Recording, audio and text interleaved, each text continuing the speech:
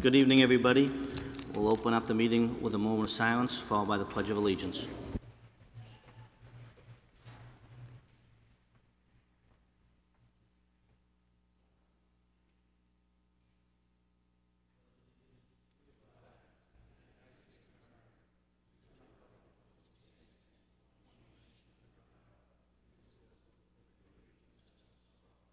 Move approval of the record, Mr. President. The motion made by Council Gould. All in favor? Any opposed? To vote. We're going to get right into hearings 4A, and just going to explain to you procedurally how we're going to do this, because we do have some guests in the audience, so I just want to explain it. What we'll do is City Clerk Spanos will read the zoning amendment. After he reads the zoning amendment, at that point, the mayor will come up and make his presentation.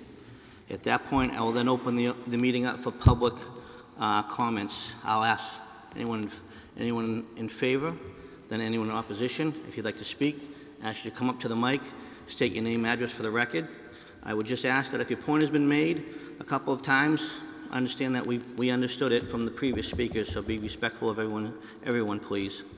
After that point, what I will then do is I'll then basically turn the meeting over to Mr. Betancourt, the chairman of the planning board. And at that point, I'm going to allow him to basically run the meeting with the planning board members. And then I assume at some point, my fellow colleagues might want to entertain some questions, ask some questions. But that's basically the general layout of how we're going to run the meeting tonight. Okay? So at this time, City Clerk Spanos, please read the zoning amendment. Notice is hereby given that the Planning Board and City Council of the City of Peabody will conduct a joint public hearing on Thursday evening, May 25th, 2017 at 7:30 p.m. in the Franklin Wigan Auditorium, City Hall, 24 Lowell Street, Peabody, Mass.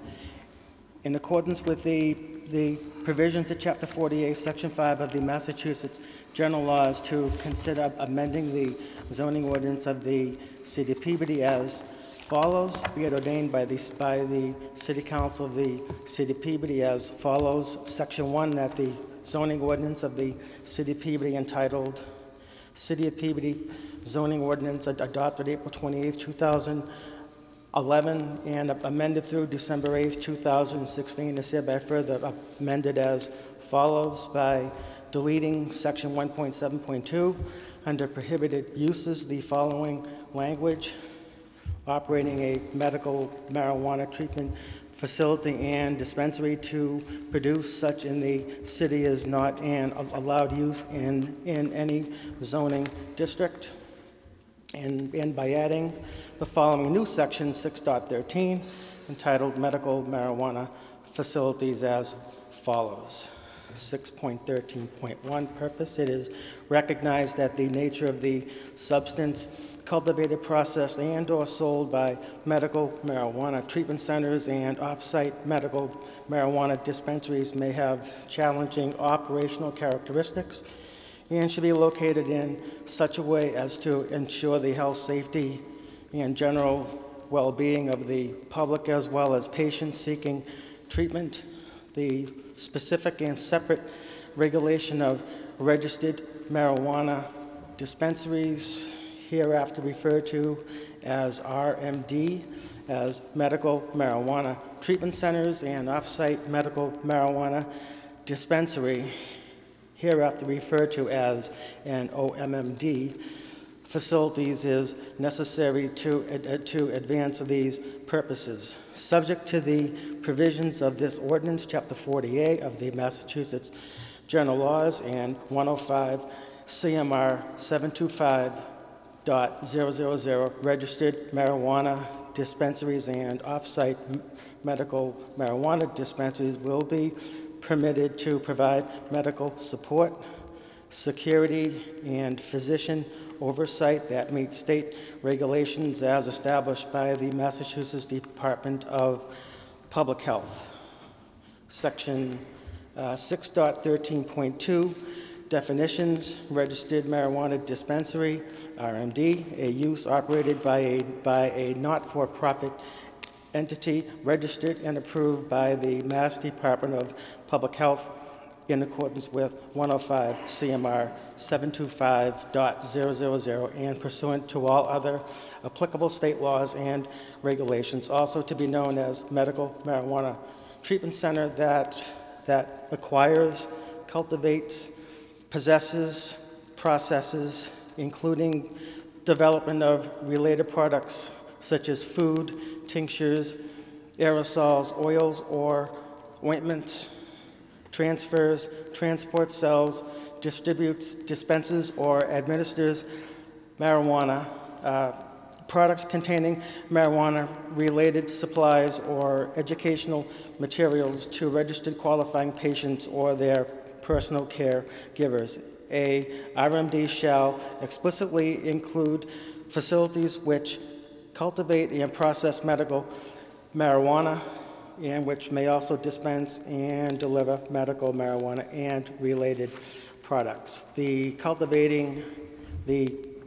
cultivation and processing of medical marijuana in accordance with these regulations is considered to be a manufacturing use and not agriculturally exempt from zoning. Off-site medical marijuana dispensary, OMMD, a dispensary that is located off-site from the cultivation slash processing facility and controlled and operated by the same registered and approved not-for-profit entity which operates an affiliated RMD, but which serves only to dispense the processed marijuana-related supplies and educational materials to registered qualifying patients or their personal care givers in accordance with the provisions of 105 CMR 725.000.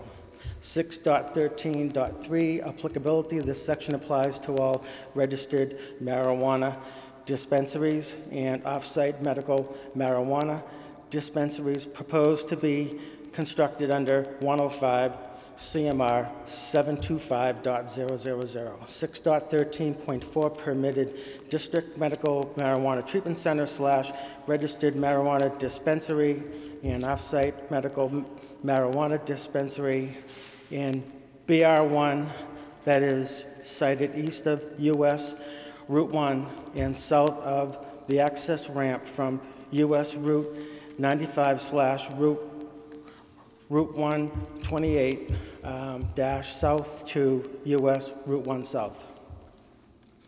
6.13.5 operational requirements. 1. Use. A. RMD and OMMD facilities may only be involved in the uses permitted by its definition and may not include other businesses or services within their designated square footage. B. No marijuana shall be smoked, eaten, or otherwise consumed or ingested within the premises. C. In no event shall an RMD or OMMD facility be open to the public, and no sale or other distribution of marijuana shall occur upon the premises via delivery from the premises except to an OMMD between the hours of 8 p.m. and 8 a.m. 2. Physical requirements. A. All aspects of this use / facility relative to the acquisition, cultivation, possession, processing, sales, distribution, dispensing, or administration of marijuana products containing marijuana, related supplies, or educational materials must take place at a fixed location within a fully enclosed building. B. No outside storage is permitted. C. No MMD facility shall have a gross floor area in excess of 5,000 square feet. D. Ventilation. All RMD and OMMD facilities shall be ventilated in such a manner that no pesticides, insecticides, or other chemicals or products used in the cultivation or processing are dispersed into outside atmosphere. And 2, no odor or marijuana or its processing can be detected by a person within an unimpaired and otherwise normal sense of smell at the exterior of the medical marijuana business or at any adjoining use or property. E, signage shall be displayed on the exterior of the RMD and OMMD facilities and entrance in plain sight of clients stating that registration card issued by the Mass Department of Public Health required in 2 inches in height. All of the signage shall comply with 105 CMR 725.00 and section 11.7 signs. Take a break here. 3, location. An RMD and OMMD facilities shall not be located in buildings that contain any pharmacy, medical, doctor offices, or the offices of any other professional practitioner authorized to prescribe the use of medical marijuana. B, an RMD or OMMD facility shall not be located in buildings that contain any residential units, including transient housing, such as hotels, motels, and dormitories. 4, issuance/transfer/discontinuance of use. A special permit shall be valid only for the registered entity to which the approval was issued and only for the site on which the RMD and OMMD has been authorized. B, a special permit shall be non-transferable and shall have a term limited to the applicant's ownership or control of the premises as an RMD or OMMD. C, permitted RMD and OMMD facilities shall file an annual report to the City Council no later than January 31st, providing a copy of all current applicable state licenses for the facility and/or its owners and demonstrating continuous compliance with the conditions of the special permit. D, a special permit shall lapse if the applicant ceases operation of the RMD or OMMD and/or if the applicant's registration by DPH has been revoked, expires, is terminated, is transferred to another controlling entity, or is relocated to a new site. Subsection I, the applicant shall notify the zoning enforcement officer and City Council in writing within 48 hours of such lapse, cessation, discontinuance, or expiration. E, an RMD or OMMD facility shall be required to remove all material, plants, equipment, and other paraphernalia in compliance with 105 CMR 725.105 sections J and O prior to expiration of its DPH registration or immediately following revocation or voiding of its DPH registration or upon ceasing its operation. 6.13.6 application procedure and requirements. Application requirements. This is number 1. And an application for special permit shall include the following: A, the name and address of each owner of the RMD and OMMD facility / operation. B, copies of all required registrations, licenses, and permits issued to the applicant by the Commonwealth of Massachusetts and any of its agencies for the facility. C, evidence that the applicant has site control and right to use the site for an RMD or OMMD facility in the form of a deed or valid purchase and sales agreement, or in the case of a lease, notarized statement from the property owner and a copy of the lease agreement. D, a notarized statement signed by the RMD and OMMD organization's chief executive officer and corporate attorney disclosing all of its design owners, including officers, directors, partners, managers, and other similarly situated individuals and entities and their addresses. If any of the above are entities rather than persons, the applicant must disclose the identity of all such responsible individual persons. E, a description of all activities to occur on site including but not limited to, cultivating and processing of marijuana and marijuana-infused products, parentheses, MIPs,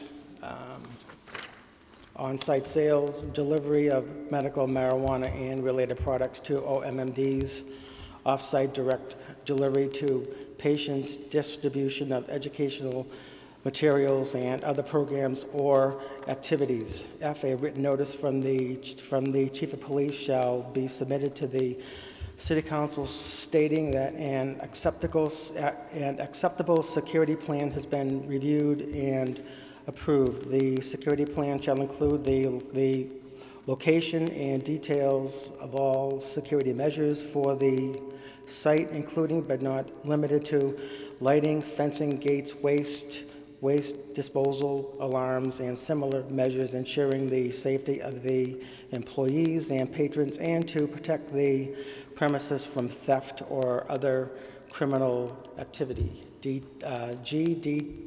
Details of all proposed exterior security measures for the RMD and OMMD facility. 2, site plan. The special permit application shall include a site plan prepared by a Massachusetts registered architect, landscape architect, professional engineer, or other appropriate design professional. The site plan shall include the following components and information. A, locus plan. A locus plan showing the entire proposed development and its relation to existing areas, buildings, and roads for a distance of 300 feet from the boundaries of the proposed development, or such distance as may be approved or required by the City Council. The plan shall also show all contiguous land owned by the applicant or by the owner of the property, which is the subject of the application. B, improvements plan, a plan depicting all existing and proposed buildings, driveways or roads, parking areas, service areas, refuse collection areas, sidewalks, paths, landscaping, etc. Building plan, a detailed floor plan showing square footages for each use within the RMD and OMMD. D, detail sheets including but not limited to pavement markings, lighting fixtures, fencing, dumpster and closures, signage, which is temporary or permanent, and any site improvements included in plans A-C above. 3, review procedure. Upon receipt of the application, the city clerk shall forward a copy for review and comment to the building department, fire department, police department, public services department, board of health, planning board, and conservation commission if applicable. The department shall review the application and provide comments back to the city council within 21 calendar days. 4, applicant must also apply to the planning board pursuant to section 12 site plan review of this ordinance and comply with said section and section 13 development impact review. 6.13.7.1, in addition to the standard findings for a special permit under section 4 and general laws chapter 48 section 9, the city council must also find all of the following. A, that the RMD or OMMD facility is designed to minimize any adverse impacts on abutters and other parties in interest. B, that the RMD or OMMD facility demonstrates that it will meet all of the permitting requirements of all applicable agencies within the Commonwealth of Massachusetts and will be in compliance with all applicable state laws and regulations. C, that the applicant has satisfied all of the conditions and requirements of this section and other applicable sections of this ordinance. D, that the RMD or OMMD project meets a demonstrated need. E, that the RMD or OMMD facility provides adequate security measures to to ensure that no individual participant will pose a direct threat to the health or safety of other individuals, and that the storage and/or location of cultivation is adequately secured. F, that the RMD or OMMD facility adequately addresses issues of traffic demand, circulation flow, parking, and queuing, particularly at peak periods at the facility and its impact on neighboring uses. 6.13.8 enforcement. Any violation of this section shall be enforced in accordance with sections 15.1 of the zoning ordinance. Section 2, all ordinances or parts of ordinances inconsistent herewith are hereby repealed. Section 3, this ordinance shall take effect as provided by law. Peabody City Council, Councilor Joel D. Sasla, City Council.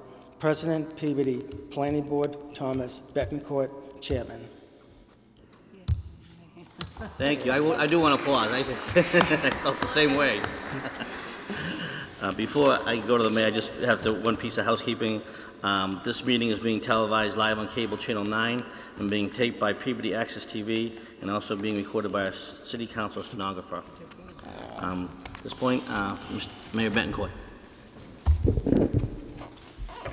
Thank you. Good evening, council members, and good evening, planning board members. Thank you for being here today, particularly the planning board. This is a topic that we as a city council and the city have been dealing with now for probably the better part of a year. And we've had meetings in the past, so some of it will be repetitive to them, but I'm going to try to give an overview of what we've worked on, some of the action and steps we've taken, and certainly I'll be here to do the best I can to answer all questions that you may have as I present my proposal to you.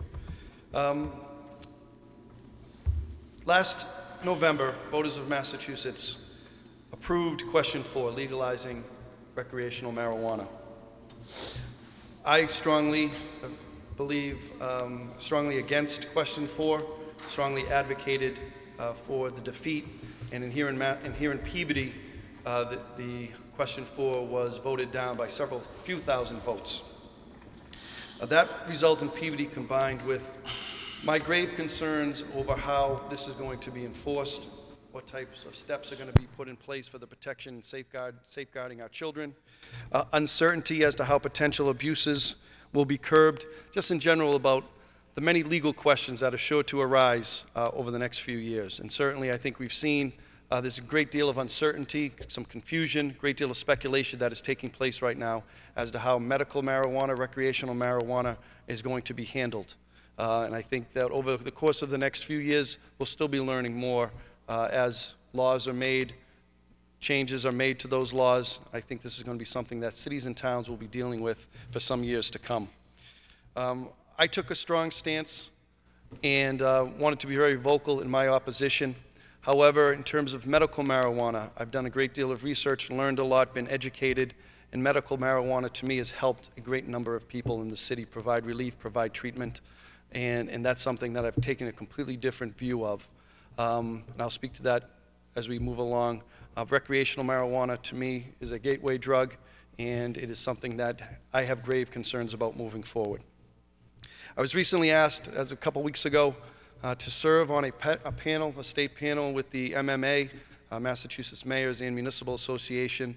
I served on a panel with mayors from Leominster and West Springfield, along with the Attorney General's office, the Division Chief, Margaret Hurley, who's been working with a number of cities and towns whose name is often on the reports and decisions that are made from the Attorney General's office regarding the different issues that are arising.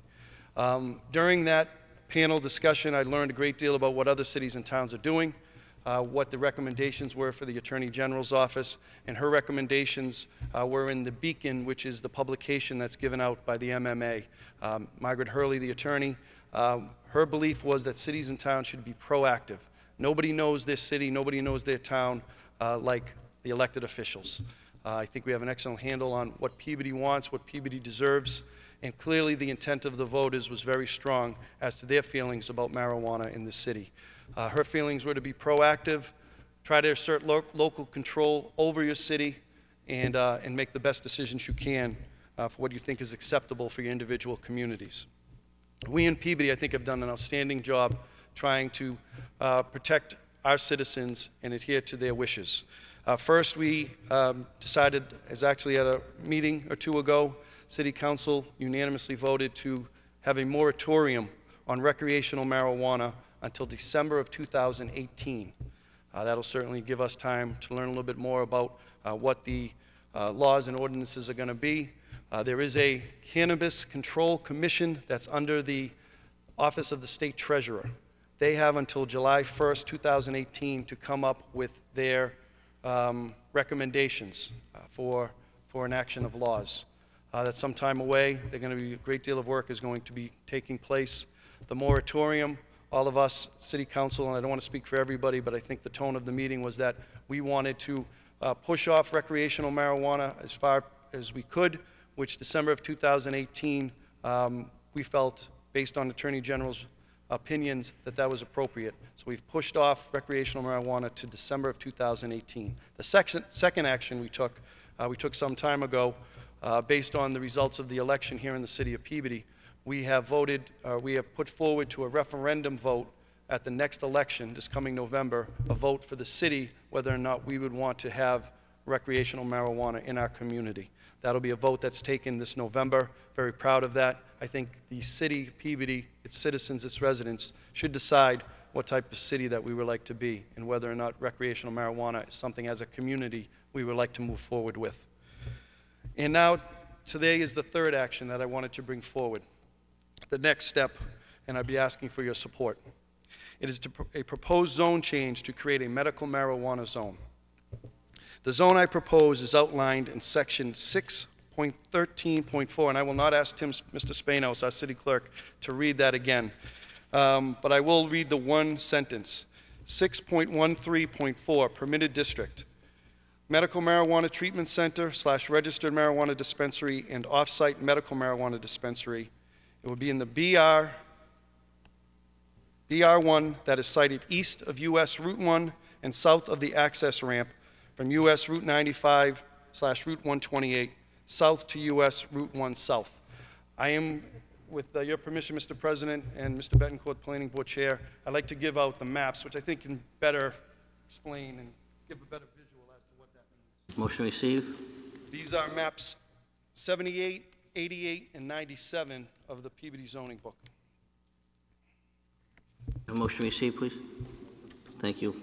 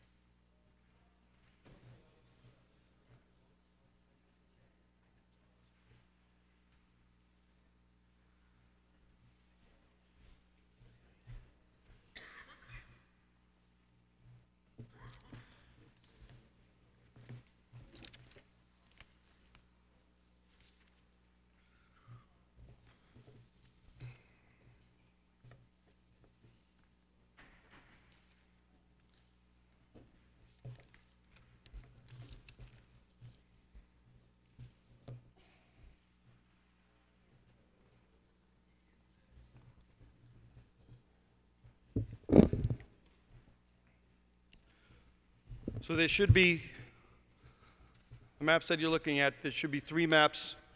78 would be up top, 88 underneath that, and then 97 underneath that.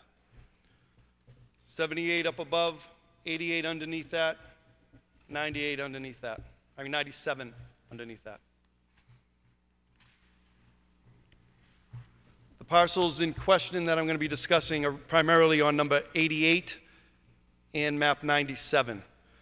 Map 78 is above that, going further down, further north on Route 1. So previously, the language that was proposed basically ran from the bottom of page 88, or the very top of 97, up to the top of map 88. And just to give you some perspective, that's from Holiday Inn up until Don's Hardware.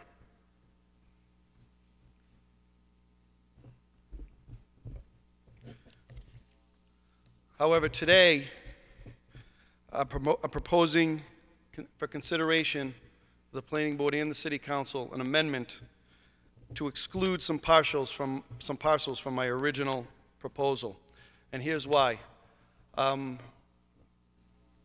learning and hearing of concerns from a number of Lynnfield residents, Lynnfield elected officials, who I received nothing but courteous and outstanding discussions, and was treated very courteously, but their concerns were expressed to me about access to the office park that is only accessible through Green Street.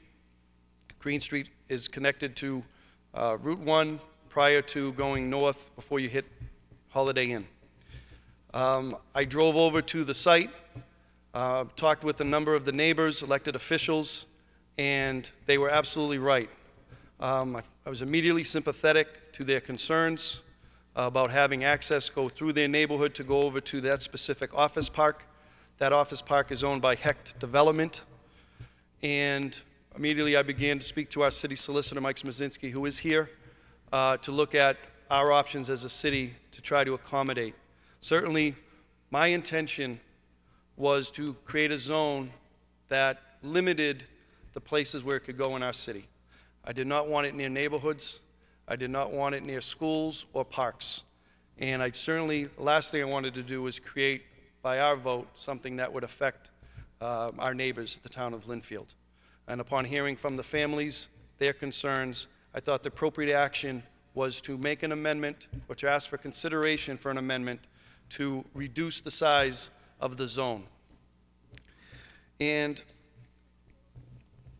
what I'm proposing is to amend, or proposing for consideration, is to amend the zoning ordinance of the language I read earlier of 6.13.4 to accept out, take out, and I'm going to just list this by the map, Assessors Map 008, parcels 008C, which is owned by Hecht Development, 008X, which is the property of Holiday Inn, 009, which is a small pizza pie-shaped property that is owned by the city of Peabody, and 010, which is also owned by Hecht Development.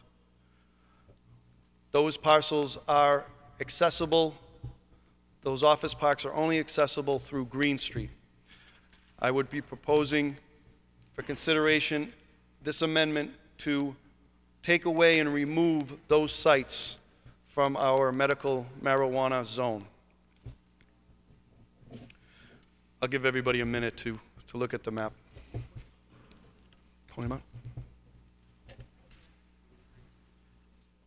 On map 88, it's the bottom half of 88. There are 4 parcels.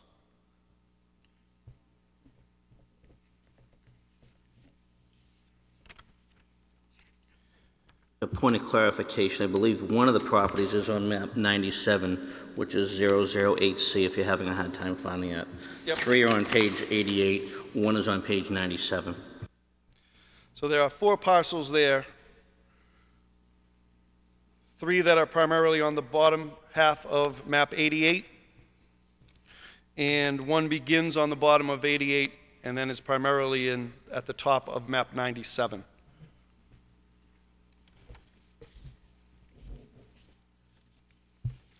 I would be proposing for consideration to remove those 4 parcels from the zone that we would be looking to create. What would be left for the proposal would be 5.5 acres, 4 parcels. Again, to give you some perspective, it would be Bertucci's, Brothers Cosina, Don's Hardware, and then a couple of acres behind. You can see that on the top half of map 88. You can see those parcels.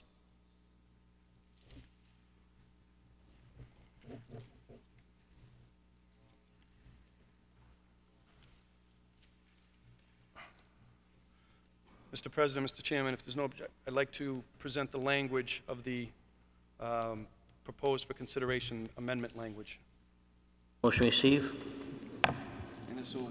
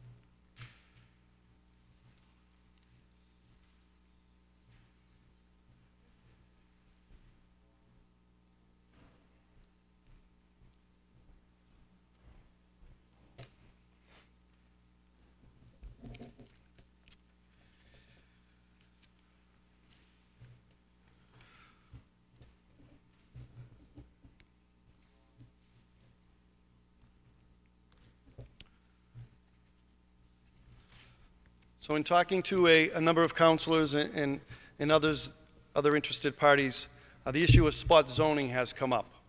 I want to state very clearly and strongly that there is no issue of spot zoning with the action that I'd be proposing be taken today.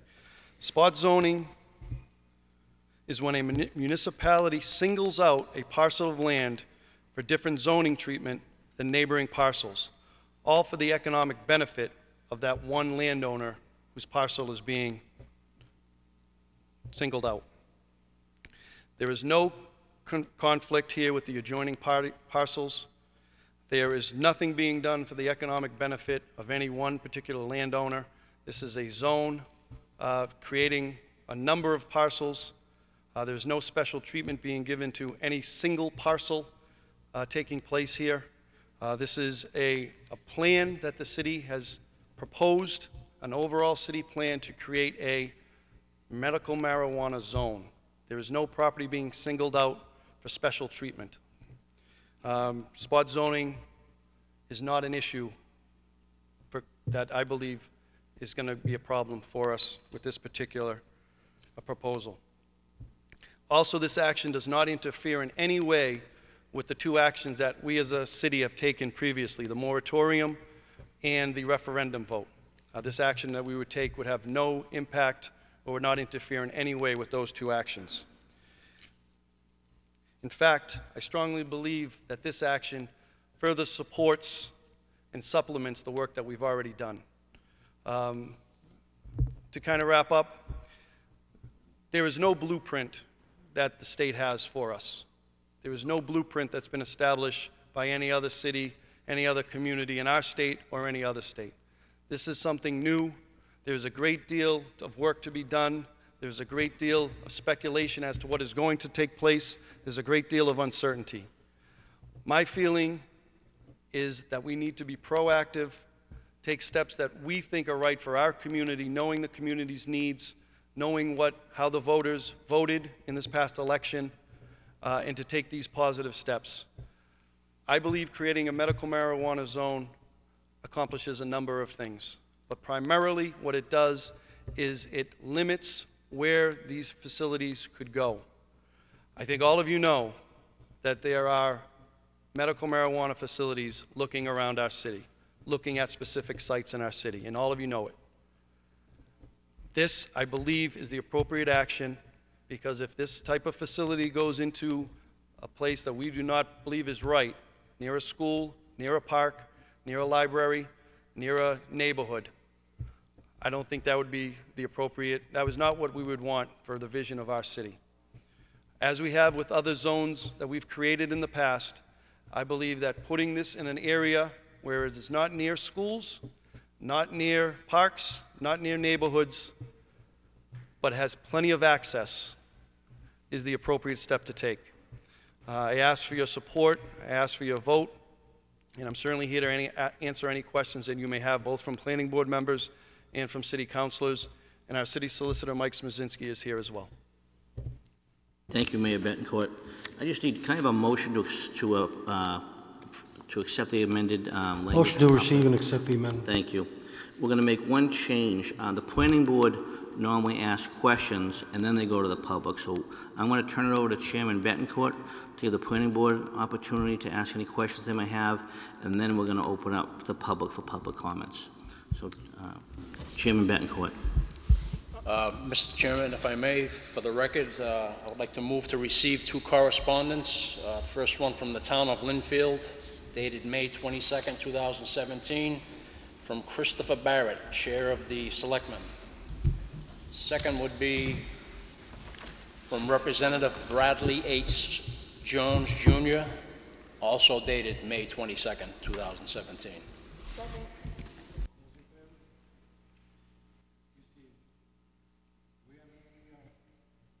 I would like to entertain any questions from the planning board.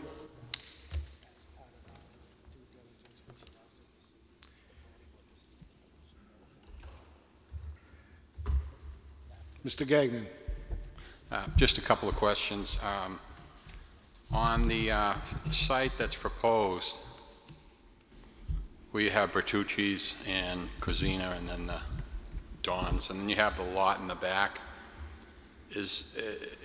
I know we're just doing the zoning thing tonight, but is that lot in the back, is that something that is going to be considered as far as a spot that they could have, you know, a site, a marijuana site there, or are you just we're going to do the zoning, and then, you know, if one of these three other parcels leave, then that would be available for someone to open up a marijuana distribution center? Yep. Though all four parcels would be eligible for this type of site, yes, and there is, I believe, potential access to the back end parcel behind Brothers Casina and Bertucci's. So yes, all four would be eligible for such a use. And that unknown lot that would have to, is that unknown lot and the lot behind, is that owned by the city? Or? No, it's not owned by the city. I don't know the owner of that back parcel. Oh, okay. But there is a stretch you can see on that is unknown as to who owns it. But none of these parcels are owned by the city of Peabody. Okay, and so this is just a distribution. There's no cultivation going on in this area? No, it would just be distribution centers. Okay, thank you. Any other questions from the board?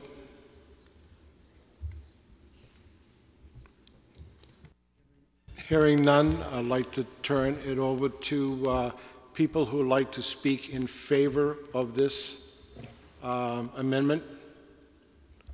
Anyone wishing to speak in favor of this amendment? Come to the podium, your name, address.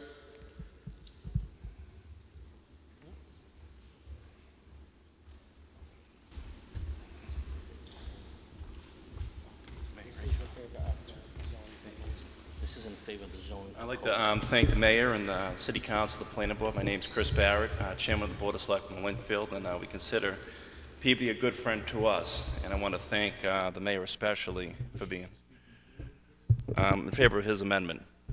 Yes. I'd like to thank the mayor for being very proactive to the needs of the residents. We certainly applaud him for the proactive approach that he and the leaders of Peabody have made. Linfield voted strongly against question 4. We put it on the ballot, and we also voted at town meeting against marijuana. I agree with the mayor. I'm a vice principal at Everett High School. I hope you don't hold that against me. I know we have a lot of history on the football field in Peabody. Please don't hold that against me. But this certainly is a gateway drug. And as a resident of Linfield, I'm in South Linfield, I'm not too far from Green Street. It would greatly negatively impact my neighborhood, but also Green Street. A number of my residents, my fellow residents, are here, and the families are being impacted. And I know the mayor, I know the city council, a couple of council members have been down there and have seen that impact. So I appreciate how proactive you've been with this amendment to pull Green Street out of that zone and change. As we've discussed earlier, because this street, Green Street, has also been negatively impacted by the billboards. So there was some positive feedback we got tonight about hopefully a solution for Green Street and that surrounding area in Peabody for that billboard in question. But once again, I know you guys have a busy night, but I want to thank you for this amendment, listening to the needs of Linfield. I know you have a lot of needs in Peabody, but the fact that you guys paused, took a moment and to consider the needs of Linfield, it's something we won't forget. And I promise you, as chairman of the Board of Selectmen and the Board of Selectmen itself, we will do anything we can to support you in the future. So thank you. Anybody else wishing to speak in favor? Hearing none, anyone wishing to speak in opposition? Wait.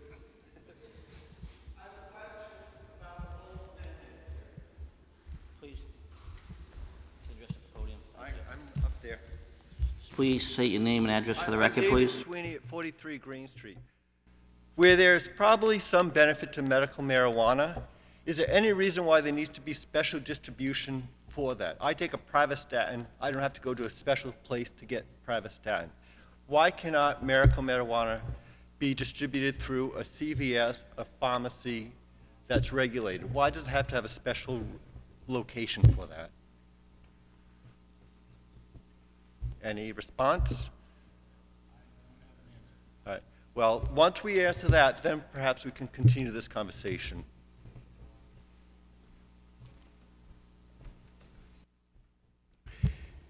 Anybody wishing to speak in opposition?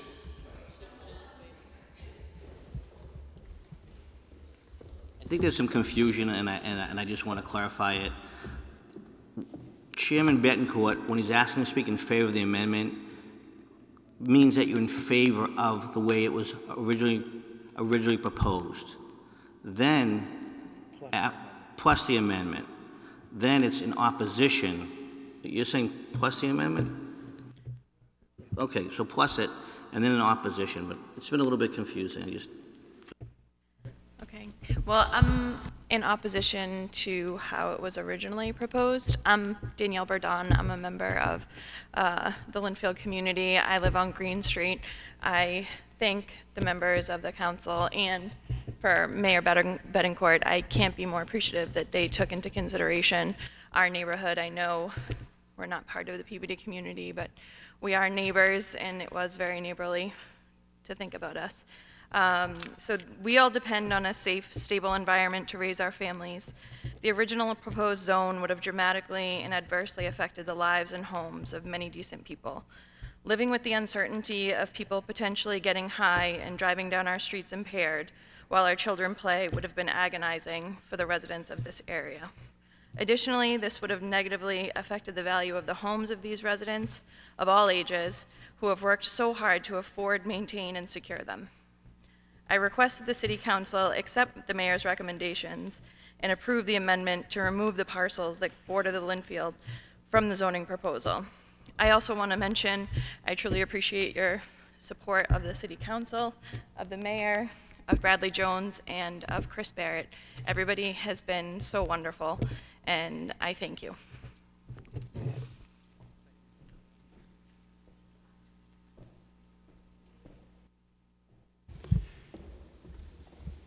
Anyone else wishing to speak in opposition? Hearing none, do I have any questions? Yes, sir. Come to the podium, your name, address, please. The name is Russell Donovan, 12 Quail Road. I'm kind of confused of which came first, the chicken or the egg, so let me just speak frankly. We're talking to the planning board right now about the amendment for the zoning change. before the amendment from the mayor for a zoning change. So I don't know which came first, the First Amendment or the second. Is the amendment with the amended language accepted? That's the way. So it's the second includes. Okay, Accepted. thank you. And as the mayor said, it's not spot zoning because he includes several other parcels. Now, anybody who drives Route 1 up to the jug handle knows what traffic we have right now. There are 4 active businesses on that quadrant, I'll call it the Golden Triangle right now, because you got Petrucci's, you got the gas station, you got casinos, and you got Don's equipment, outdoor equipment. When you change the zoning in that area, you're going to make it a Golden Triangle. You're going to make it a spot zoning for that quadrant of land. You're going to upgrade that property value to a pot distribution center. So Bertucci's will move, the gas station will close, the restaurant will probably sell brownies, I guess, and Don's equipment will have to find someplace else to go. I'm not opposed to the marijuana center, but as one of the planning board members asked about the back lot, as I read the public notice, the original amendment was to rezone just the back lot for spot zoning for a marijuana distribution center. In order to elude or evade spot zoning, they included the other 4 parcels. So I'm opposed to the spot zoning of that area because we all know Route 1, we all know the traffic that's involved there. You change that center of location to a totally different activity, it's not in the betterment of the city of Peabody. It is spot zoning by fact, by multiple properties to elude spot zoning. I'm not in favor of it, and I oppose it, and I ask the planning board and the city council to understand what you are doing tonight. Thank you very much. Again, anyone wishing to speak in opposition of the original amendment plus the accepted amendment? No one else wishing to speak in opposition? Do we have any questions from the City Council?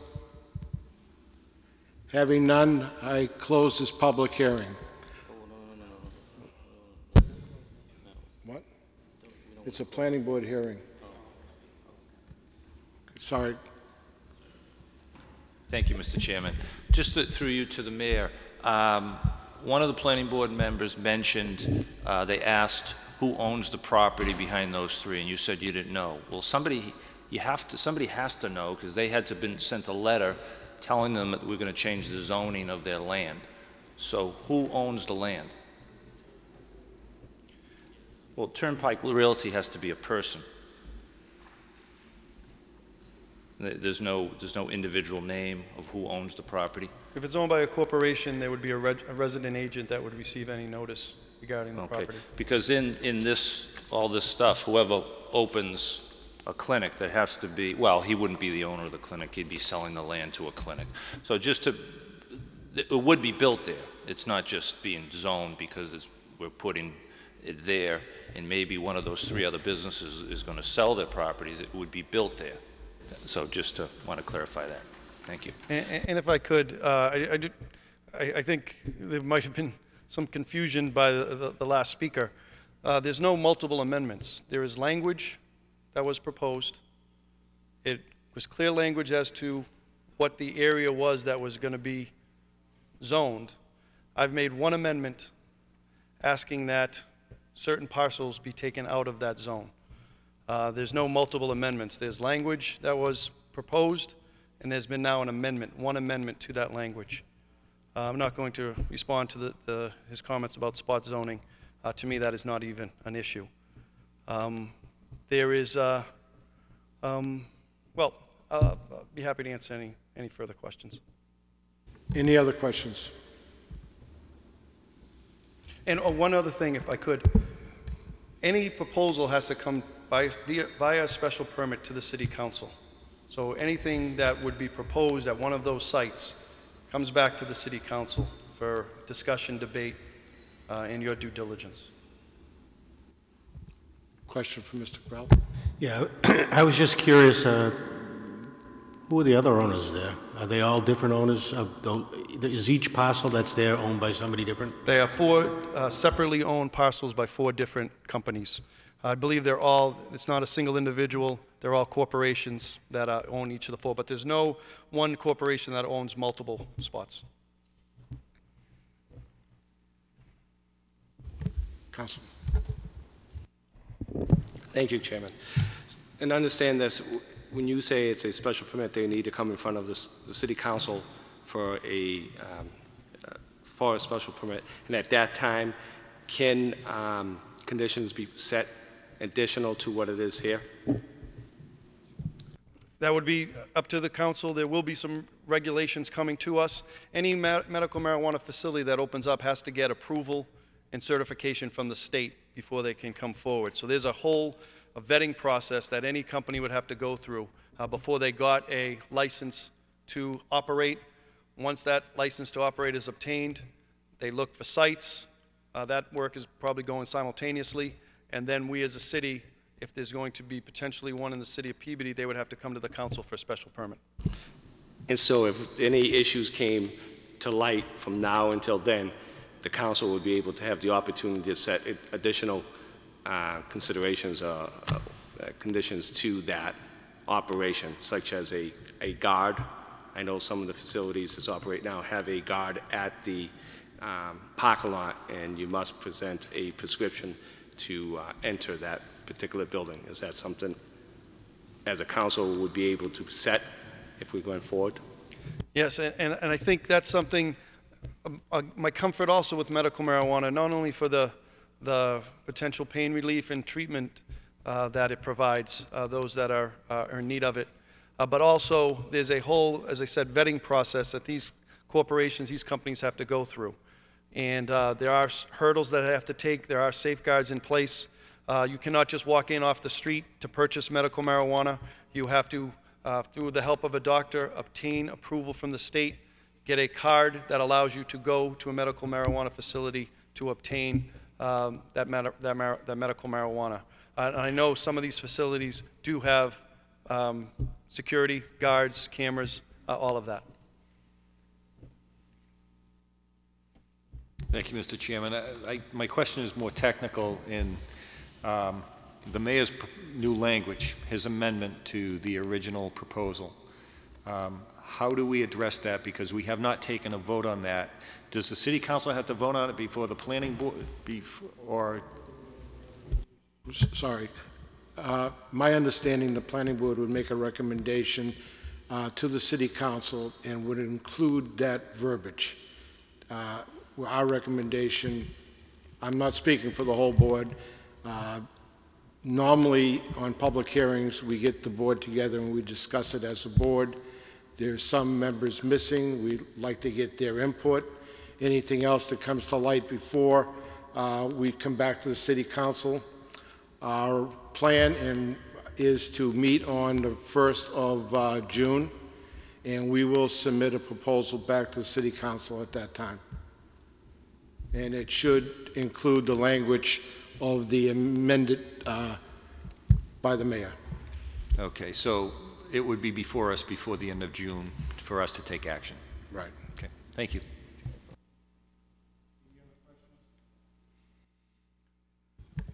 Ms. McGinn. Thank you, Mr. Chairman. And it's along the lines of Councilor Wallace's question with respect to the amendment. And I'd defer to the judgment of the planning board on this. But I think I would discourage the inclusion of specific property owner names in the language. I see that the mayor has included them in parentheses, and I'm assuming that's just simply for reference. Is that correct, Mr. Mayor? Yes, thank you, Mr. McGinn. That would be, I put that in to make it easier and for informational purposes, but the language, I think, should just be the map 88 and those specific parcel numbers. Right, so that would be, thank you, Mr. Mayor, and so it's helpful for reference purposes, but I think it doesn't belong in the zoning ordinance. Thank you, Mr. Chairman. Any other questions?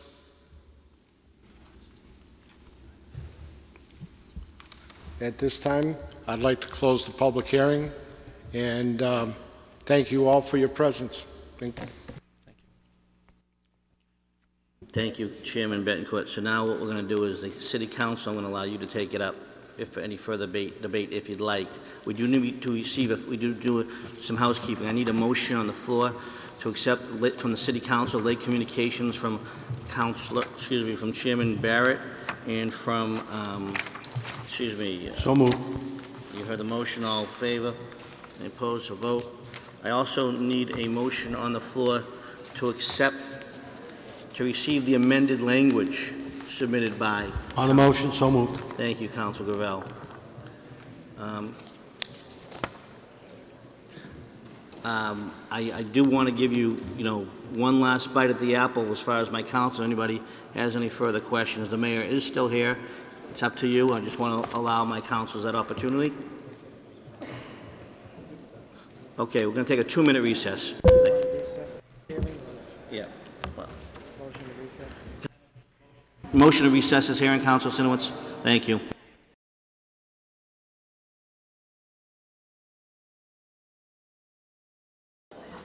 Okay, we're going to go back to the agenda. Item 8B, we are going to... 4B. Excuse me, 4B. We're going to continue that hearing until June 8th.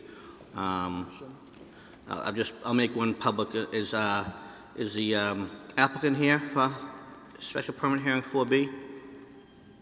Didn't think so, so we're going to continue that to June 8th. Mr. Santos here. Mr. Santos, 36 Tremont Street, special permit for barber shop. Are you here? Not being here, we'll continue this to June 8th.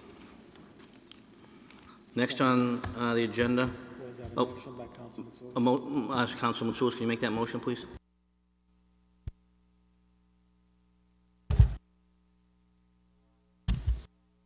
Thank you, Mr. Chairman. I'd like to make a motion to continue 4B for the purpose of special permit for a barber shop to June 8th. So move. All in favor, any opposed to vote? Thank you, Councilman Matsoulis. Item 4C, special permit for Caitlin Hanson, 649 Lowell Street, to operate an organic spray tan business. Clerk, please read the public notice. Notice is hereby given that the City Council of the City of Peabody, acting as a special permit granting authority, will conduct a public hearing on Thursday evening, May 25th, 2017 at 7:30 p.m. in the Franklin Wigan Auditorium, City Hall, 24 Lowell Street, Peabody, Mass. On the application from Caitlin Hanson, 5 Roland Road, Peabody, Mass. For a special permit to operate an organic spray tan business at 649 Lowell Street, Peabody, Mass. As filed in accordance with sections 4.2.5, 6.1, and 15.7 of the Peabody zoning ordinance. Peabody City Council, Councilor Joel D. Sasla, City Council President. Thank you. Could you state your name and your address for the record and tell us what you'd like to do?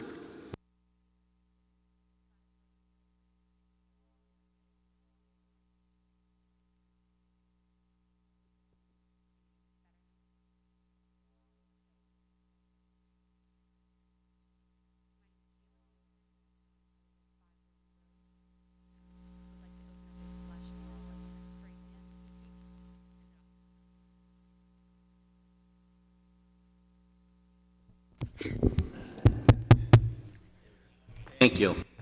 Okay. Hello. My name is Caitlin Hanson. I live I live at 5 Roland Road, and I would like to open up a blush organic spray tan boutique. Let me go further. Blush was founded because of the rising awareness of the harmful effects of UV rays. So this is a completely organic, guilt-free, paraben-free, PETA-approved, eco-certified product. It requires basically nothing to get rid of but water. And usually when you get spray tan, you don't touch water, so hopefully we won't need it. Thank you very much. Anyone like to speak in favor? Would anyone like to speak in favor? Anyone like to speak in opposition? Anyone like to speak in opposition? There being none, Council Sinowitz. Thank you, Mr. President. Through you to the petitioner. One more time. What? So you stand in a booth and it just sprays you head to toe with it. How does this work? Just quickly. We don't want to get too involved in the technical aspect of this. So it's an individual booth, and the client would go in, and I would spray tan them with a handheld air mist machine. All right. So there is a whole list of items that the Board of Health has listed here. You're aware of this, yes. And you're going to comply with all these items by the Board of Health, because yes. we don't want any problems with that. There's no odor, there's no misting into anything where it can affect any other tenants or anything to that? It's fragrance-free, but we do have fans for the mist that doesn't actually go on the body. The extra goes into the exhaust fan. Okay. Is there, what's the situation with underage, under 18 going in there? Do you need permission by your parents to go? Yes. If a 15-year-old kid comes in and says, I want a tan, is that? They need to have their waiver signed by a parent or guardian. Okay, perfect.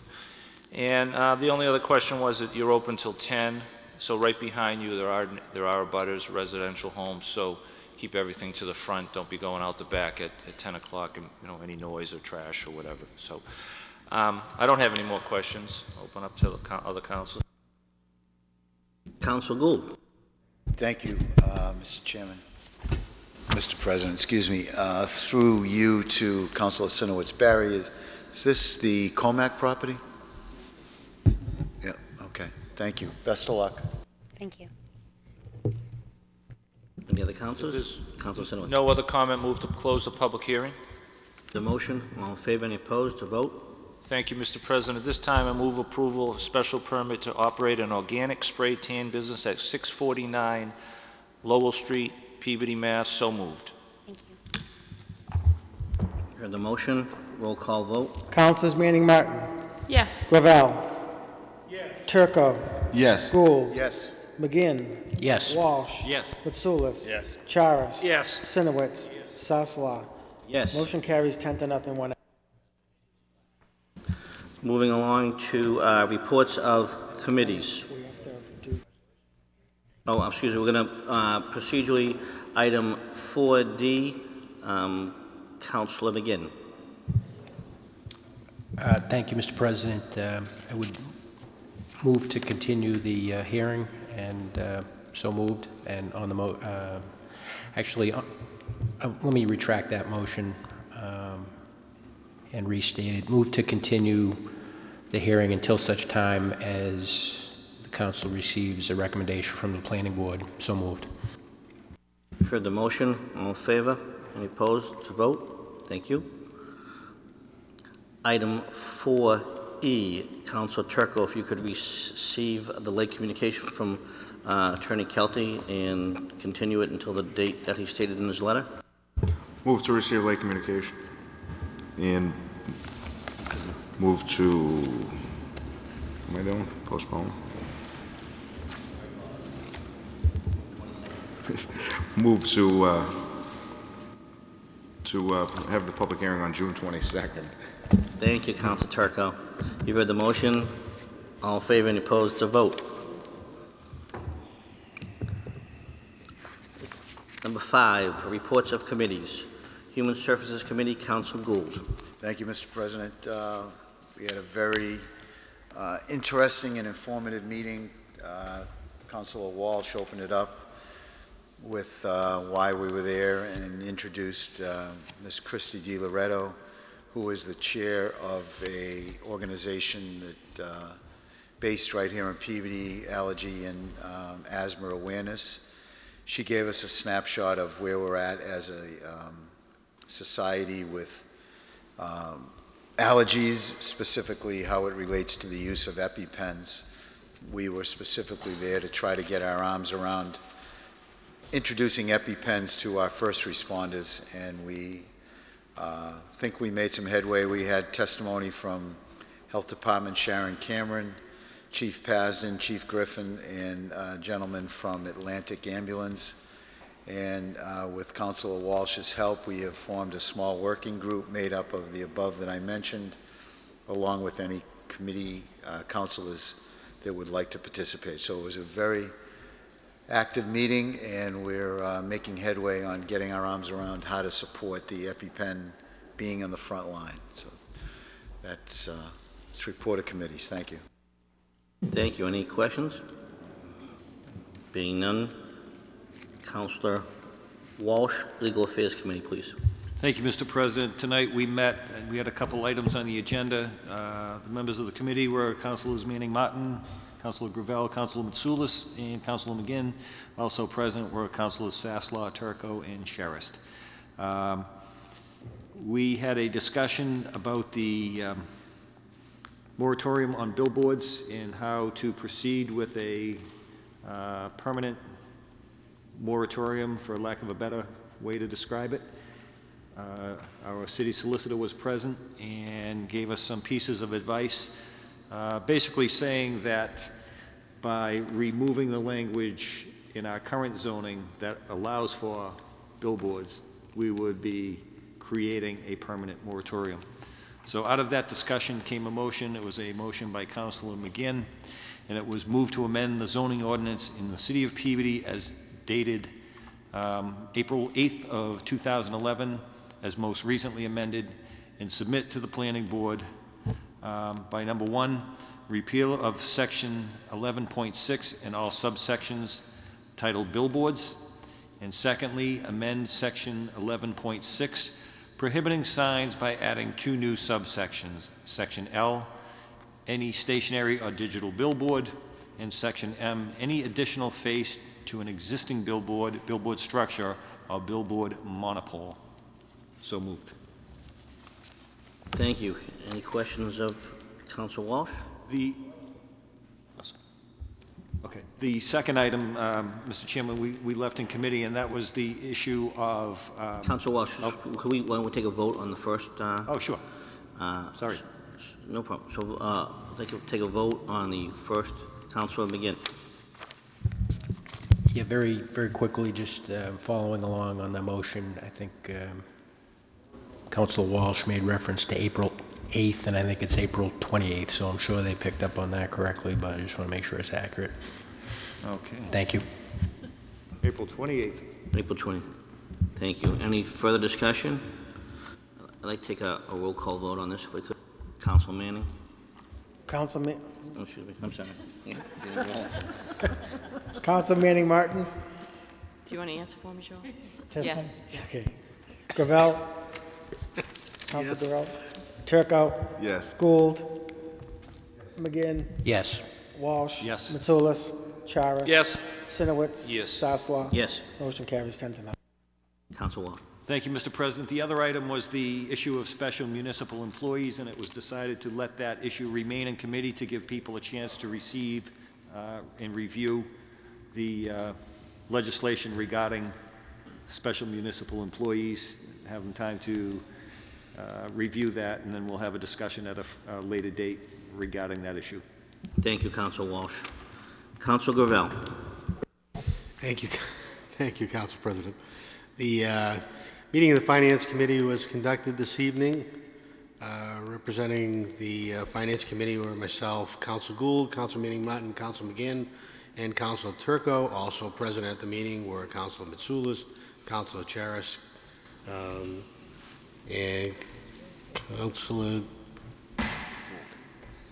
Councilor Walsh. I didn't want to forget him because he got forgotten this morning, the poor guy. And he hasn't lived it down yet. There were 2 items on the agenda. The first item was a transfer of funds request from City Council salaries and City Council stipend. Basically, the request was to fund the, to fund additional salary amounts to the council stenographer and the assistant clerk through June 30th. The amount of the request was $7,175. A motion was made by Council Gould to take funds from account 161051-120 in the amount of $7,175 and transfer it to accounts 111051-110 in the amount of $6,800 for city council salaries, and also transfer to 111051-190 in the amount of $375 for a total of $7,175. That was approved unanimously. So moved. Thank you, Councilor Gravel. Roll call vote, please. Councilors Manning Martin. Yes. Gravel. Yes. Turco. Yes. Gould. Yes. McGinn. Yes. Walsh. Yes. Mitsoulas. Yes. Charis. Yes. Sinowitz. Sasslaw. Yes. Motion carries 10 to. Then there were a number of park improvements which were requested from the CPA funds, and in order to fulfill those improvements and restoration projects, the request was made, a motion was put forth by Councilor Gould to move money from the Community Preservation Act Open Space Fund balance, which is account 4033021 in the amount of $205,000, and to put the money into 270-01811, 5856-22017-366 in the amount of $205,000. That happens to be the Community Preservation Act Open Space Expense Account. The motion carried unanimously. So moved. Thank you, Councilor Gravel. And vote, please, on the motion. Councilors Manning Martin. Yes. Gravel. Yes. Turco. Yes. Gould. Yes. McGinn. Yes. Walsh. Yes. Mitsoulas. Charis. Yes. Sinowitz. Sasslaw. Yes. Motion carries 10 to nothing when absent. Thank you, Councilor Gravel. No further motion. At this time, we're going to go to item 7A, the lease agreement for 27 Lowell Street, and then we'll go back to motions, order, resolutions. At this point, I'd like to ask the mayor to motion to receive the 7A. Councilor Walsh, thank you. Good evening again, Council. I'm here today to request authorization to execute a lease agreement for the leasing of space at 27 Lowell Street. The property is owned by Luciano Dennis. Many of you probably know Mr. Dennis. He has a Peabody resident. He owns a electrical company, Dennis Electric. You've probably seen some of his trucks. He's also owned property and renovated property, most notably at the spot of Kelly's Pub. And did an excellent job there at that location. He purchased the property about a year ago, maybe slightly less than that, and moving forward with the request tonight to enter into that lease agreement for that space. School committee, school administration, and Dr. Herbert Levine, our superintendent, is here today also to answer any questions. And I have been working for a number of years on relocating the school administration offices. And we've been doing that now for a number of reasons, and I think this agreement benefits the city in a number of ways. First is I really believe in the idea of central government. Right now, obviously, with the City Hall being located downtown, it's a significant drive to go to the school administration offices. I like having government together where we can partner, service our residents, and I think in a much more professional and much better manner. Right now, there's been occasions where our residents, school children, have had to go to the school administration, come back to City Hall, and then go back to school administration. I think being able to share services, being able to share supplies, things of that nature, really benefits the city, and I think it's an excellent location. Also, we have about,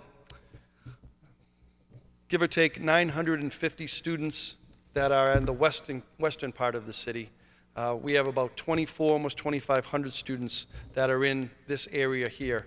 would be able to service some of their needs much better. So I think this particular area is much more centrally located, not centrally located geographically, but centrally located to be nearer the most people and service the most families and children in this area.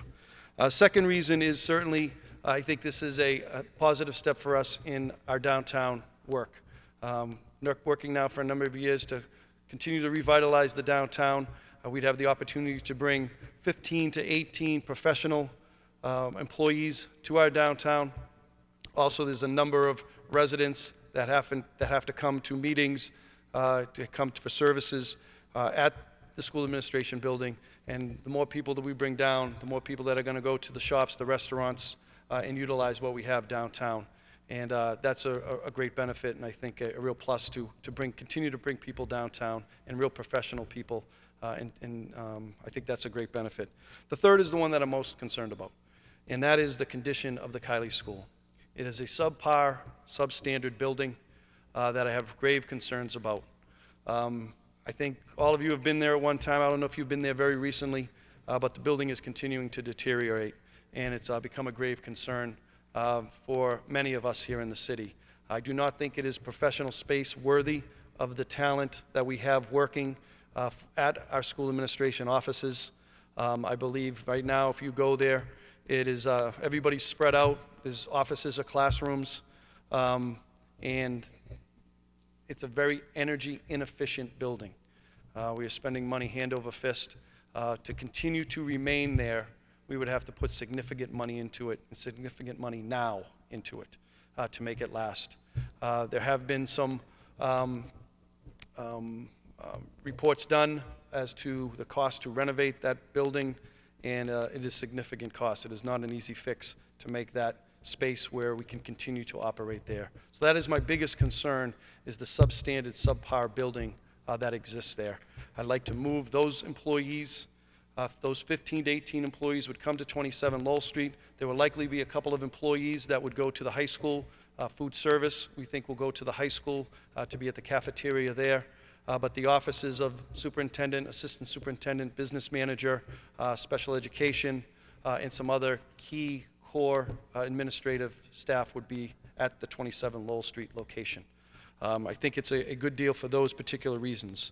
We put out an RFP, a request for proposals. We specified in the RFP that we were looking for 5,000 to 8,000 square feet of office space in the downtown area, and we had one bidder, and it was Mr. Dennis.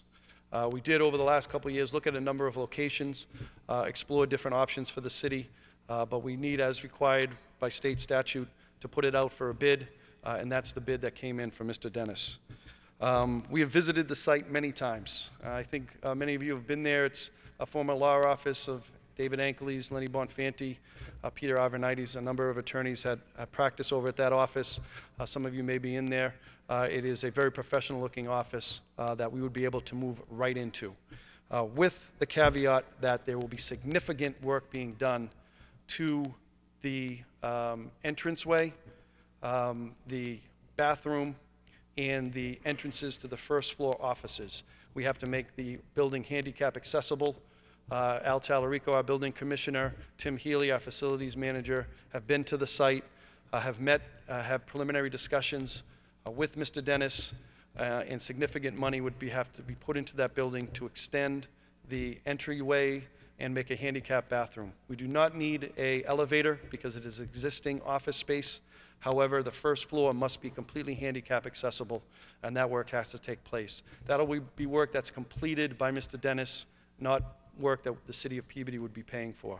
That would be work that has to be completed, approved by Mr. Talarico and Mr. Healy before we would move into those offices. You've seen the lease agreement. It's a standard form lease agreement. The terms, the first year, it's 6,000 square feet, give or take, and we'll be looking at $12 a square foot for year one, $13 a square foot for year two, $14 a square foot for years 3 to 5. It's a 5-year lease. However, to give the city some flexibility, we did include two-year options that would be at our election, that we would decide to move forward with those options if we did need some additional time at that location. And what's important to note, to keep the Kylie operational, if we were to remain there, which I would strongly advocate not to have our employees there, but if we were to remain there, I believe money would have to be put into the building to bring it up to code in certain areas. But the utility costs alone, I mentioned the being an energy inefficient building. It's estimate at our school business, from our school business manager at the school committee meeting Tuesday evening, that it's approximately $90,000 a year we're spending on utility costs to heat that building and for lighting. Significant cost compared to some of the other buildings that are more energy efficient. I believe that offsets the money that we would have to pay forward for rent and for taxes, making this, I believe, a budget neutral proposition. However, I do not believe it is budget neutral in the sense that we would have to put significant money towards it to get another year out of that building. By shutting that building down and not having anybody there, we'd be able to save those costs. Now, we would have to do some heat at that location just so that the pipes won't freeze. So there would be some expense for utilities, but very minimal, and it would be a great degree of savings for the city of Peabody. I mentioned the handicap accessibility. We would not be able to do anything until it meets that. Mr. Dennis is ready to move forward if I was able to get approval today with work on that immediately. My hope would be that we could move in over the course of the summer. We have a lot of summer kids that are ready, willing, and able, and happy to do work for the city in terms of moving expenses. We have some vehicles, and we would like to take advantage of that time to hopefully over the course of the summer move everybody in, and then hopefully be operational for September 1st as the school year opens up. That's the hope. I do believe this gives us some flexibility. To me, this is not a long-term agreement. 5 years, I believe, gives us flexibility in that we can look at other options. Ideally, I do think school administration should be in a school, and we can look at options certainly at the high school as we look at what the future of the high school is going to be, and other options we may have. But I do think this gives us flexibility at a very reasonable rate. We did do a survey of rent in the downtown area, and we're well within that range of what is being paid for square footage in the downtown. But I do think this is a good agreement, provides us with flexibility. It gets the employees into a professional setting where they deserve to be, and also I think gives a little jump start to our downtown work, and really, again, brings together a government that I think we can meet the needs and service our residents in a much better way. Was unanimously approved by the school committee. They had a lot of questions, certainly during the course of our meeting, a lot of good questions, but it was unanimously voted in support of the move. Mr. Chairman, Mr. President, I'd be happy to answer any questions, and I know Dr. Levine is here as well to answer any questions that are from the council. Thank you, Mr. Mayor. Open up to the council for Council Gould. Thank you, Mr. President. Mayor, you and I have had discussions about central government, and I think it's a great move bringing those folks downtown for the sole reason that efficiency of driving up and down Lowell Street, that could be a half-hour whack from here to the Kiley School. I think it will save time in that aspect alone. But I just think it's a great move getting the central government aspect of things straightened out. I have a question. The parking lot, is that going to be, I hope, designated for that building only, that there won't be, City Hall employees parking there, because there's probably only 10 or 12 spots there, and I'd like to see that reserved for a school. Yep. School that would department. absolutely be for school business, and a large number of those spaces will be for handicap parking. Okay, and to bring those folks downtown and spend lunch and dinner money is going to be a plus also. So thank you, Mr. President. Thank you. Council Turco. Thank you, Mr. President. Mr. Mayor, just when I initially heard about this project, it was through the school budget, and President Sassler and I attended that first meeting, and it was initially in the school budget for $154,000.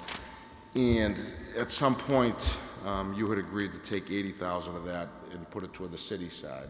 I'm just wondering how we did that, why we did that, and if you could help me with that one. Absolutely, thank you. There was some estimates made in terms of moving costs. I do believe that we can absorb a lot of those costs internally rather than hiring a company to come in for moving of files and furniture, and there's a great deal of things that would have to be moved over to the location. I believe with our manpower and our trucks that we can absorb some of those costs. I do think there'll be a new phone system that will need to be installed.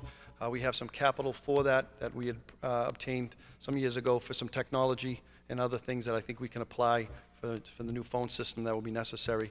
But I was very comfortable because of the manpower we have and the access to trucks that we'll be able to absorb a lot of those estimates that were made for moving costs. So there'll be no, since we haven't seen the city budget yet, there'll be no line item in the city budget for $80,000 anywhere? There will be no line item in the city budget.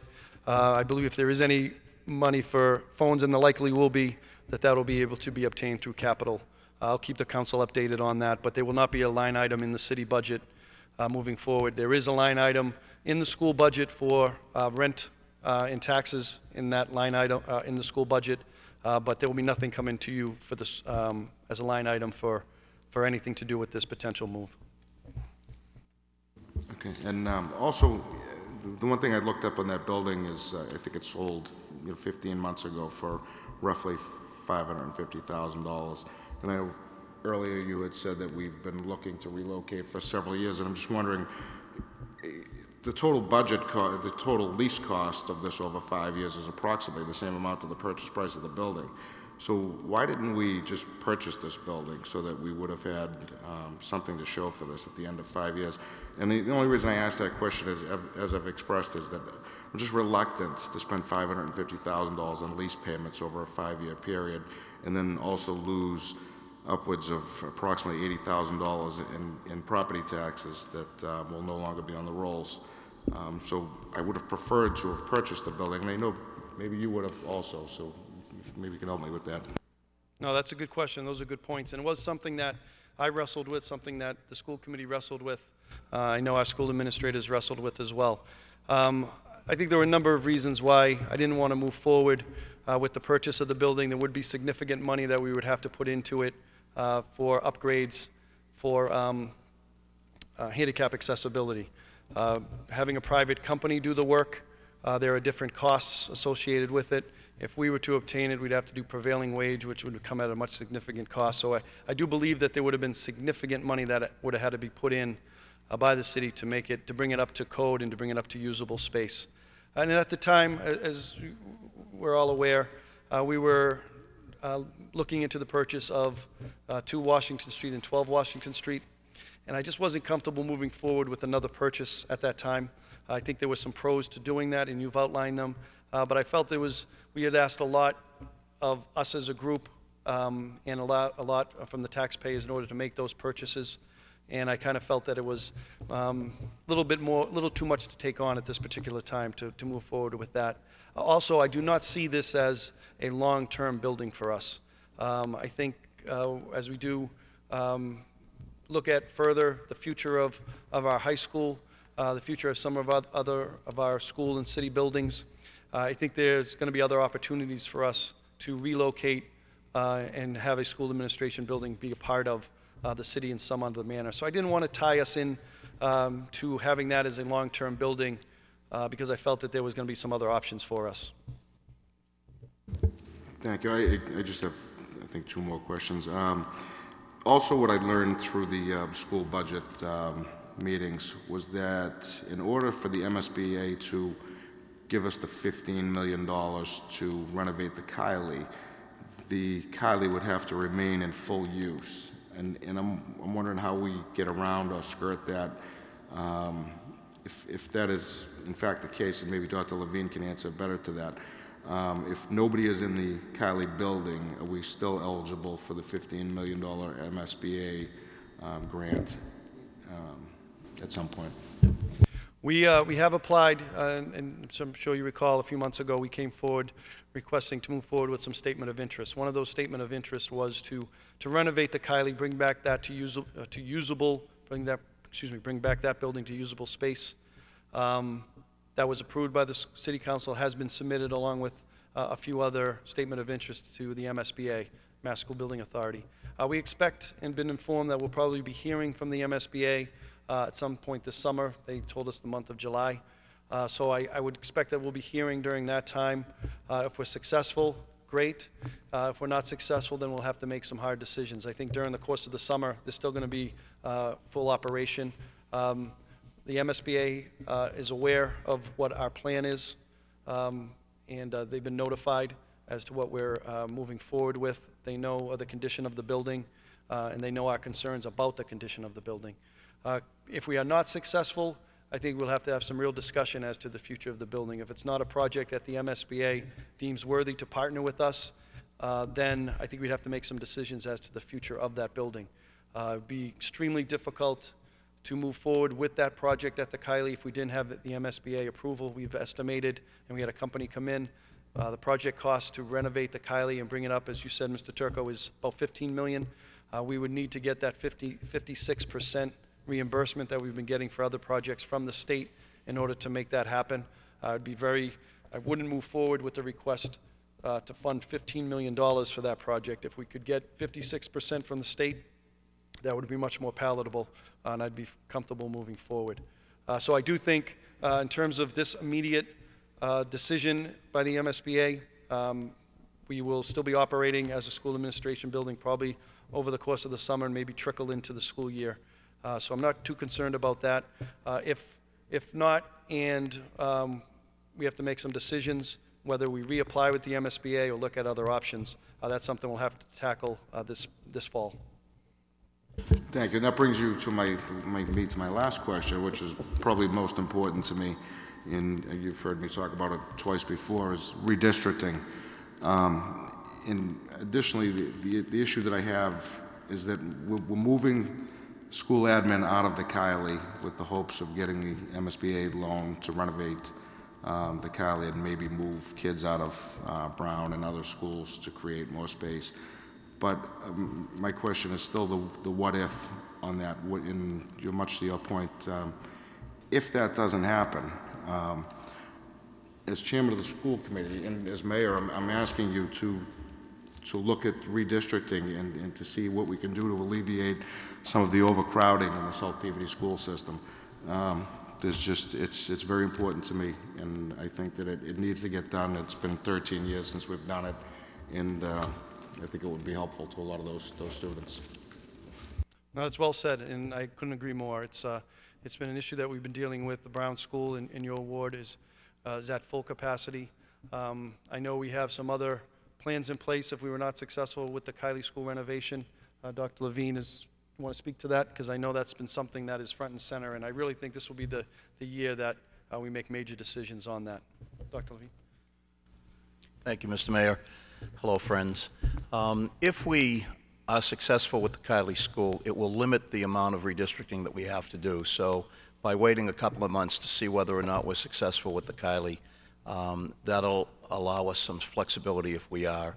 But to your point, Counselor, we have redesigned a couple of programs at the Brown for next year. We've done a lot of legwork with the teachers, I'm meeting with parents tomorrow morning, parents at the Carroll. We're redesigning that program as well. We will open 4 classrooms at the Brown that we have not had open before. That will take place as of September because of this redesign. There will be 2 classrooms at the Carroll that were not open before. So I'm also taking a look at the McCarthy School, particularly the kindergarten classes. A letter will be going out tomorrow to look at open enrollment students, because our kindergarten this year and our first grade next year, same kindergarten students, are just too big. And the McCarthy doesn't have any classroom space because it has 8 early childhood programs. So we'll be moving some of those children back to their home schools, which will free up some space in the grade 1 so as to not overcrowd that. So I think that over the summer and the work that we've already done, at least 3 of the schools that have been having difficulty will be much more flexible for next year, and we'll also have the answer from MSBA. Also, we will take a look at redistricting, but hopefully we'll be able to intrude on the lives of people a little bit less after all of these things fall into place. Thank you for that, Doctor. I guess I shouldn't have said I want you to take a look at it. I'd really like to see it done. We can look at it over and over again, but do we have a time frame? I mean, I'd like to see something in writing in front of me that says we're going to open up space in these schools. It's not fair to these kids, and to keep discussing it over and over again.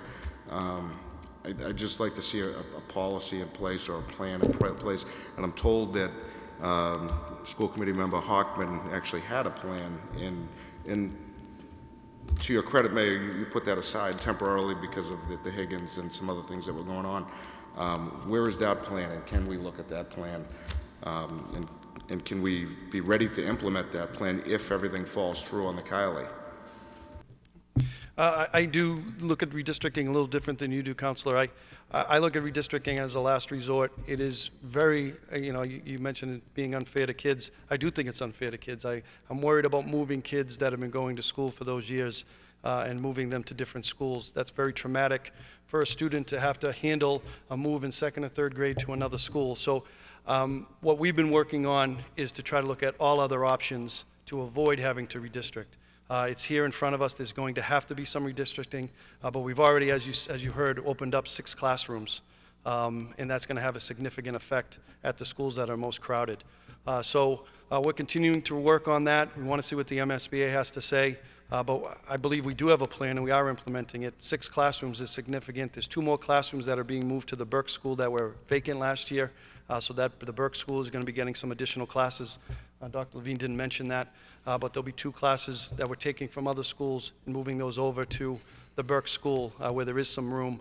The McCarthy School, the program over there has to be reviewed, but to say that we aren't doing things is inaccurate. We are taking action, and I'm trying to avoid redistricting at all costs because I do think it's unfair at times to move kids. So I try to balance the needs of those students as well as the needs of those teachers. And it's very difficult, and it's not something that I take lightly, but I do think we're making efforts in that regard. But certainly we can keep you updated as to the movement forward. I do think this is a big issue this year, is the redistricting. But I am trying to limit it. It's not avoidable, but I'm trying to limit it as best we can. Thank you, and I agree it is a last resort, but I honestly think that we've reached that point where it's the last resort is here, but thank you. Councilor Gravel. Thank you, Council President. First of all, let me say that I never thought that using the Kiley School as a administration building was the greatest idea on earth. For a couple of dozen people, we run a building that was built for hundreds. And you can't run half the building, you have to run the whole building. And as the owners of that building, we have to maintain it and keep it up, and it's really been pretty much of a challenge. But considering where the administration building was, the Pigeon Coop on Endicott Street, it was clearly an upgrade and an improvement, and at least an atmosphere where education could be thought about before you thought about where you could sit. So, I was kind of glad at the time that they found a good home, one that you didn't have to worry about wearing an umbrella hat on to work. So I think there is a lot of savings to shutter the school. In terms of renting versus buying, I think the last thing we need to do is to buy another building. And particularly one that doesn't have a permanent use. It's one thing when you buy a building and you have some, idea that you're going to keep it for permanent use, but we'd be hard pressed to think of what you're going to do with 6,000 square foot office building for 20 years. And during that 20-year period of time, you may have bought it for a lot less money, but you're going to end up with a lot of maintenance that goes with the building. All of us that own one know that it's not free. A roof on that building would be about $40,000, and just repairing the elevator in there and such, there's a lot that goes with it. So I'm not even adverse against renting the building. I think you got a competitive rate.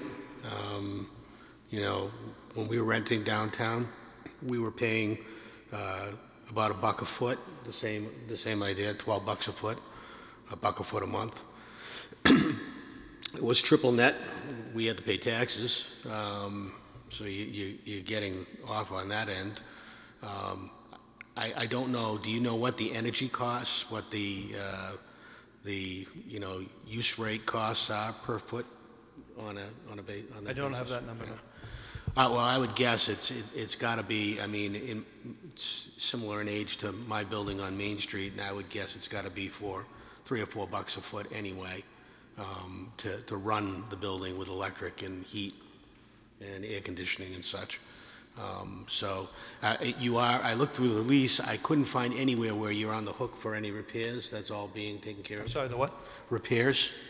Yes. Well, we will have as part of a regular maintenance schedule, one of our custodians that will be doing the day-to-day maintenance, but the landlord will be responsible for any large items. Yeah, because when I was at 49 Lowell Street, I got stuck with a lease that you had to do all the inside repairs. That wasn't a lot of fun, especially when there was a fire next door. So I couldn't find anywhere in the lease where you were on the hook for that, so that seemed like a pretty good deal. I think his rate of increase was pretty decent. In terms of, I do have a question of the city clerk. Are we going to have voting still at the Kiley? So are we going to unshutter when it's election time? The Board of Registrars will be submitting a proposal for our next meeting to move out of the Kiley. So we are gonna... This year. Okay. So beyond that, though, I mean, we're going to shut down and start up and shut down and start up? Is that the idea? At this point, it would be a permanent move unless it didn't work out. We're looking to go next door to the West Church. Great. All right, I think that's pretty much my questions. I'm not against doing this. I think it's, for people listening out there, it might sound like when you said it's a great distance. It's not a great distance between Peabody Square and the Kiley School. It's probably 4.5 miles. But it can be the most painful 4.5 miles of your life at certain points in the day. In particular, I know moving to Centennial Park, I cut 30 minutes out of my commute every day, and so have most of my employees. And I can also attribute what you said to, as it pertains to bringing people downtown, more workers downtown. I happened to go into Brothers yesterday, and his only complaint was, he says, the weekend's great, but during the week it's pretty dead, and there's not enough to keep that restaurant sustained. So the more people we bring downtown who eat downtown and for lunch and other things, then the better off the downtown's going to be. So good luck. Thank you, Councilor Sinowitz. Thank you, Mr. President. So, my concern is this, and I watched some of the school committee budget hearings and some of the cuts that looks like they're going to need to be done. So my concern is, for a short-term fix, we're going to spend well over $600,000 to put the administration building, take the people out. What is it, 15 people, Mayor? 15 to 18. 15 to 18. So, I mean, I don't know what the situation is at the high school, but I think it would be, I heard enrollment is down up there, and if there's any way we can get the administration, because this is temporary. What I'm hearing is temporary, because if it was permanent, I would disagree with Councilor Gravel. If we're going to buy that building and in 5 years we own it, and if that's a long-term plan to keep the administration building, that's a different discussion. But if we're going to take it, stay 5 years, drop 600 grand, and then leave, I don't think that's a great investment, unless we're in a position where it's unattainable and we're screwed. But number one, it's a flood zone. So get ready, because it will happen. And I don't know what's going on the bottom floor. Now, I know up at the Kiley, they had a copy machine center. Is that going in that building?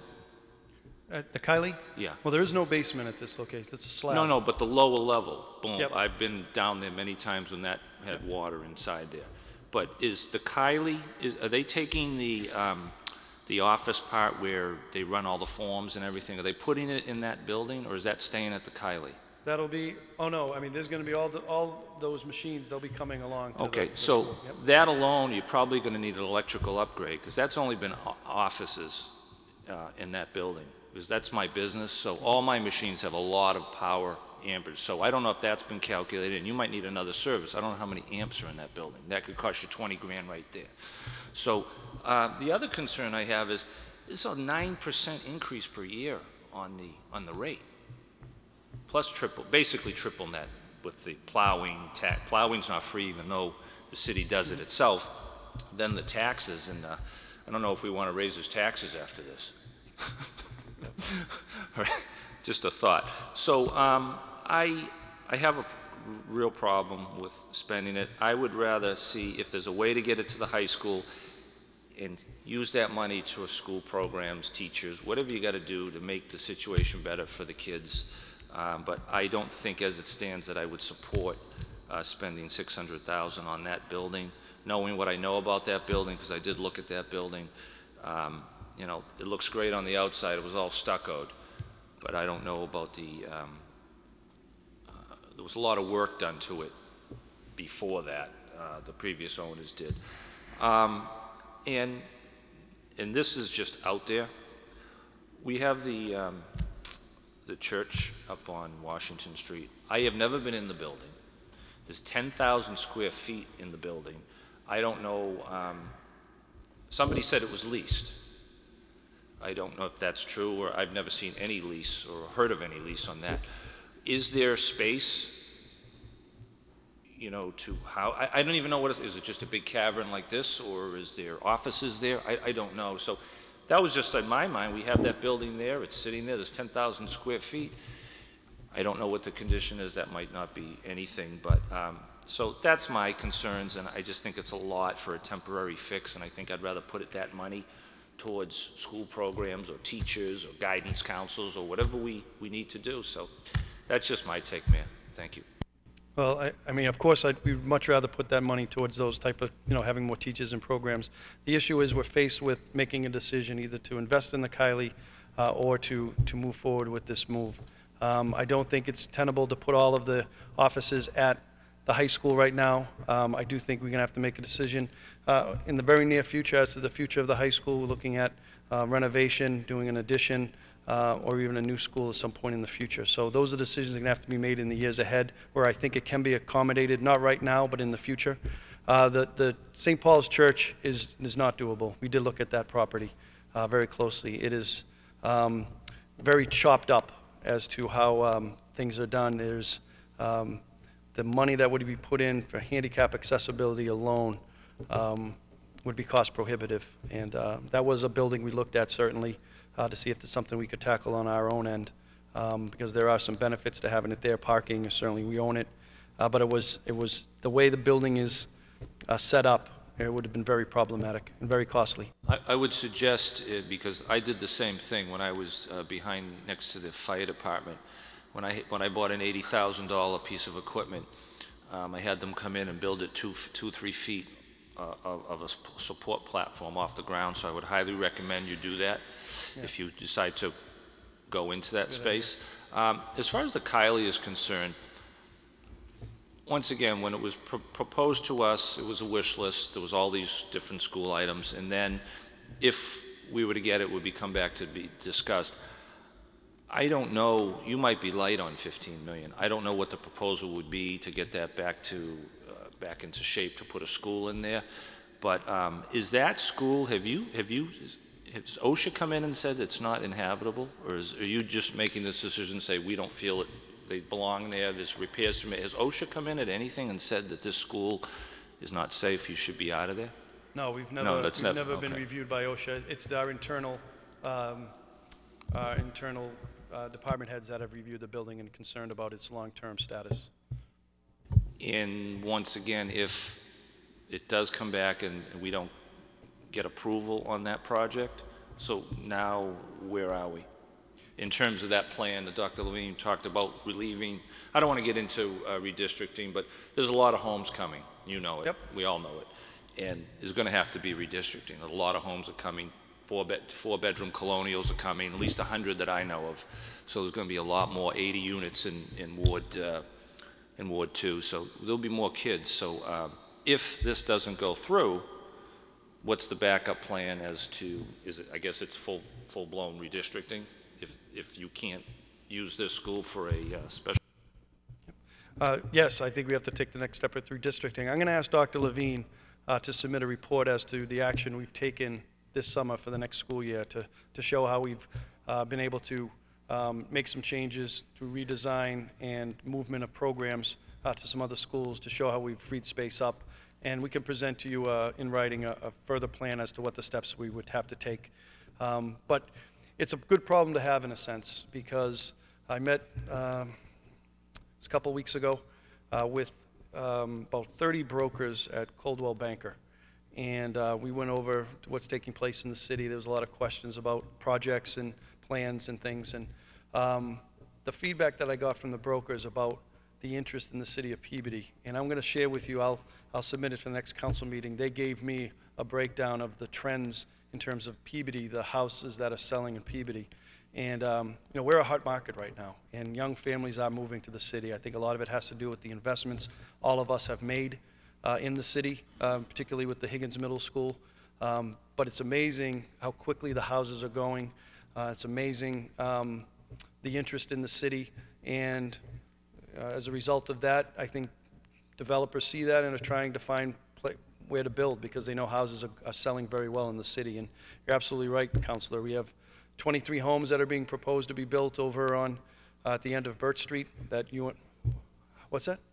24 homes being built, and then we all still have a number of properties being developed up in Ward 1, Councilor Turco's favorite project off of Bartholomew Street. And I know there's other properties being built as well. So it's it has to be met. I'm hopeful that we can have the option of partnering with the MSBA, but if not, you know, it's unavoidable. I just want to try to limit it. I remember when I was in school, we had redistricting, and it was very challenging for a number of families.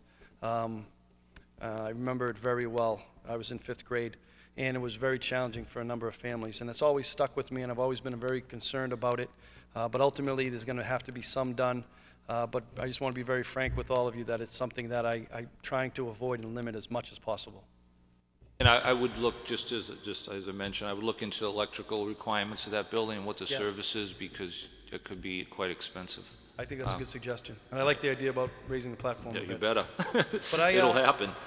I do think, though, I do want to state, I don't want to be afraid of water concerns. We have had the most rain this spring in years. And I don't, knocking on wood, but we have done extremely well. This is the most rain we've received in a spring in decades, total accumulation. And we've held up very well. We've had 3 major flood warnings, and we haven't had any flooding. When factors come together, we're still in some jeopardy, but there's without question the work that all of us have done together with the Scouting Woods retention pond, the maintenance program that we're now on a regular basis, have paid some dividends. And there's no doubt that we can handle water better in our downtown. There's no question about that. But I don't want to say that those are solved by any manner. But I don't want to shy away from continuing to invest. Just as long as you know what you're getting yourself into. Yep. Hope for the best, prepare for the worst. Yep, absolutely. Thank you. Councilor Walsh.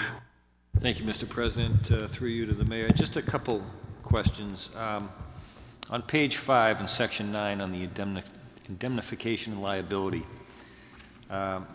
it talks about the tenant shall save the landlord harmless from all loss and damage occasioned by the use of escape of water or by bursting pipes. More language here, but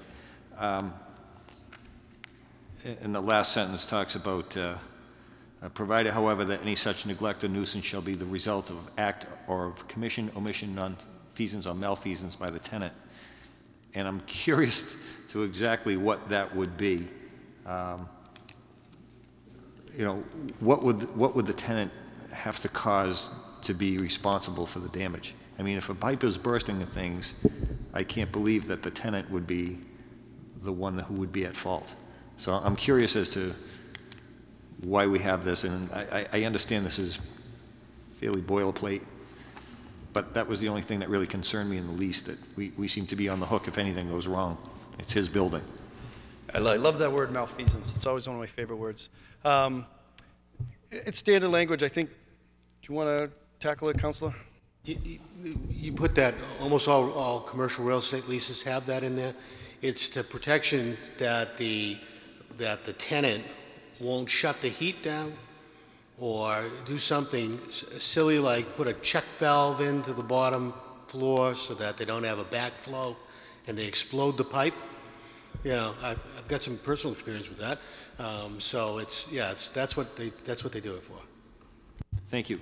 The couple other questions. One is, if we move forward with this and you do close down the Kiley School, you know, no matter what happens, in the short term, what are the plans for securing the building? You know, I have some deep concerns about having another building sitting empty, and how we protect that.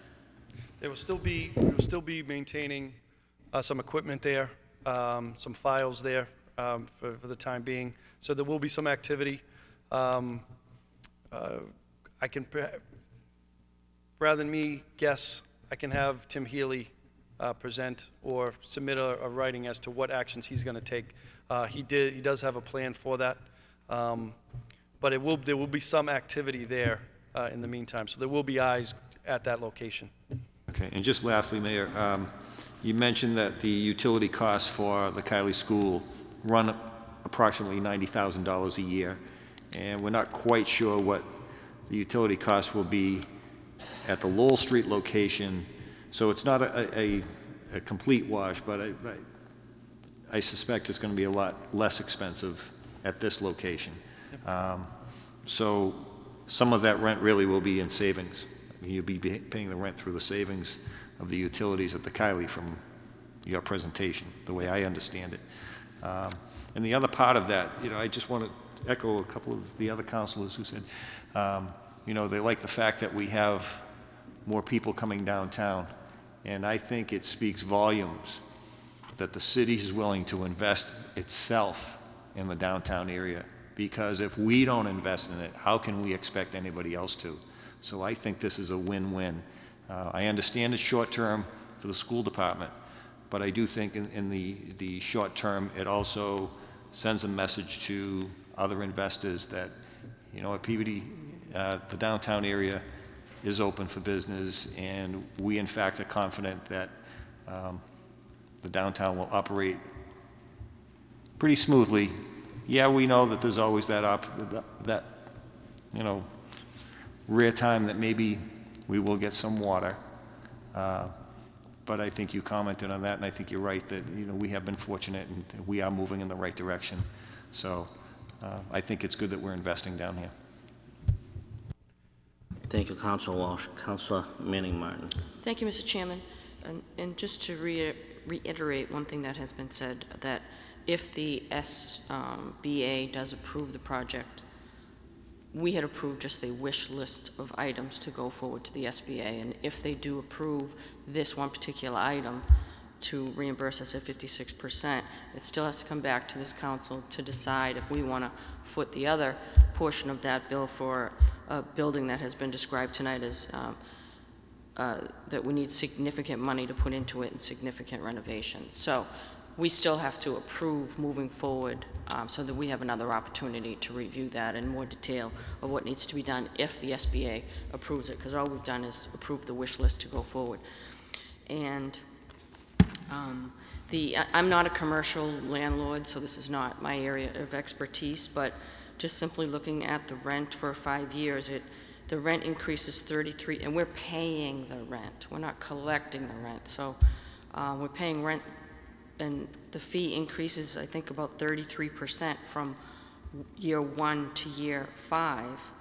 And that sounds like a significant amount of money to me. Again, I'm not versed in commercial rentals, but if you were to look at rents for a private tenant or private businesses, that would rent somebody right out of the tenant from going from 33% in 5 years. So that, to me, does not seem like we're getting a deal at all with such increases from year 1 to year 5 being 33% that we have to pay in rent. And if you could enlighten me as to the reference that not only are we paying rent, and maybe this is common too in commercial, I don't know, but not only are we paying rent, but then we also have to pay a proportionate share of real estate taxes on the property. That doesn't make any sense to me. If we're renting, yet we also have to pay property taxes when we don't own the property. So if you could explain that to me, and then just a couple more comments, and I'll defer to the mayor. The church that we purchased on Washington Street, I'm wondering, are we getting that type of rent as well in that large number, and are we also charging them for real estate property taxes in our deal with whoever is renting that property? So I'd be interested in knowing that. And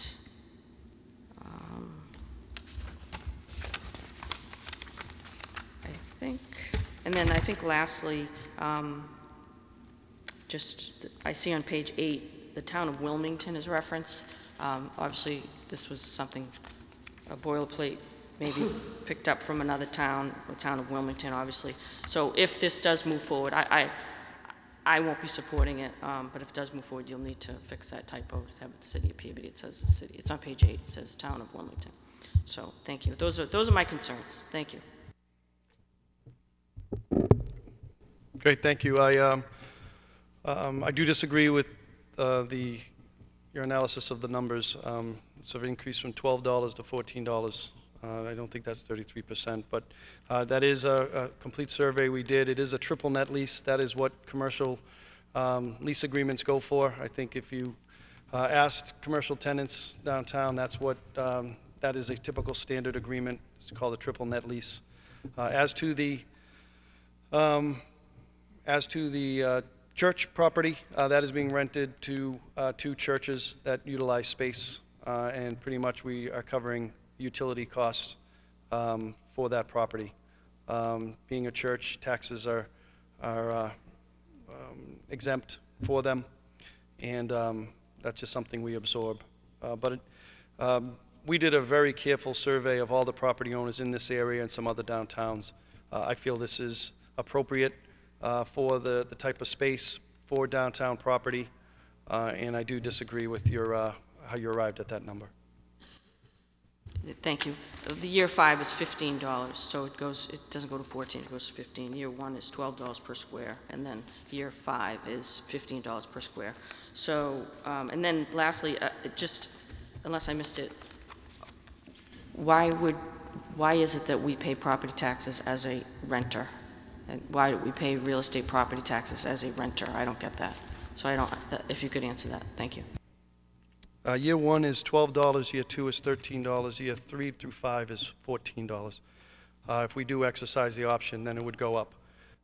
Thank you, I see that, okay, thank you. And because then if you exercise, it goes up to 15 if we extend it, and then actually if we extend it another year, it goes up to 16.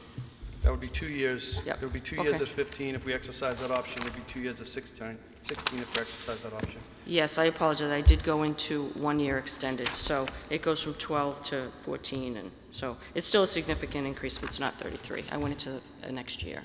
Thank you. Councilor Charest. Thank you, Council President. Through you to the mayor, on the upgraded electrical that Councilor had talked about, would that be something that the landlord would be responsible for also?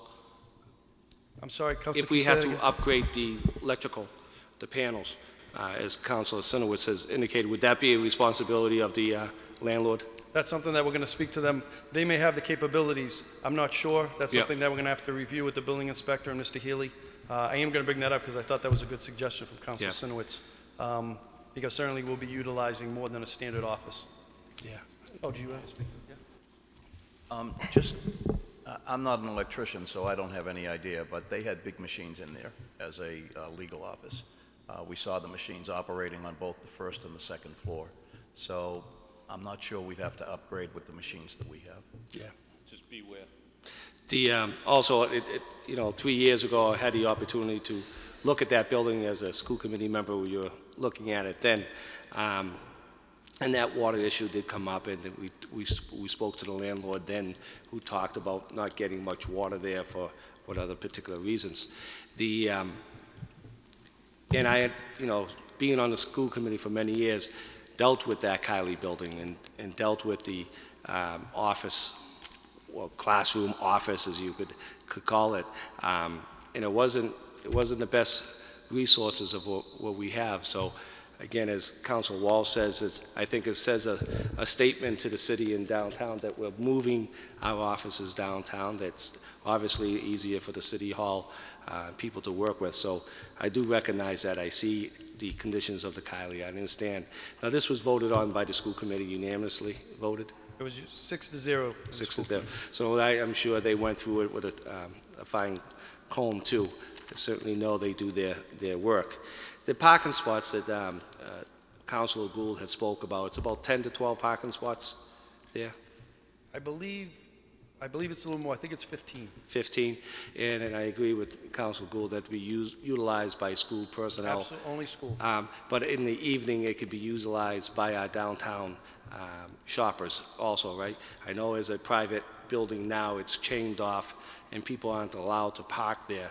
But it is, once it becomes rented by us, the public will be able to utilize those parking spaces off school time, the weekends, correct? We would have to get approval from the landlord for that to allow for parking because it is a private lot. However, I think that would be something that we I think you can probably work that into the deal, correct? Yep. Yeah, great. And I know the taxes that we pay is triple net. Usually most commercial real estate, as Councilor Gould, Gravel had mentioned too. But do you know how much they actually pay to the city for taxes on that property? Rough estimate. I thought it was approximately 15,000. 15,000. So after our portions. 10.5? 13,000. Okay, so somewhere around there. So basically, after some deductions of what we pay for triple net, we're almost getting back as a city 2 months' rent because he's paying the taxes. Right? We pay triple net. We pay a small portion. But triple net, just so I may not have understood myself, because Councilor Manning was asking good questions. Triple net means we pay for rent, taxes, and utilities. The total taxes? Whatever the square footage is that we rent, we pay our proportion. Okay. So, but it's the majority of the building. Sure. The large Okay. majority of the building. Thank you for clearing that up. In the space at the Kylie, that since we're not going to be having offices there, will we be utilizing that for more storage? I know City Hall has an issue with storage. Would you be able to use that also as a... Yes, that could be a location for our storage needs. I don't think we're going to be packing a bunch of equipment and files in there. Right. I think it would primarily just be the school items out of there for now until we come up with the long-range plan. And then depending on how things go with the MSBA and the future plans for that building, we'll have to make some adjustments. But I don't think we'll be moving things in wholesale there, no.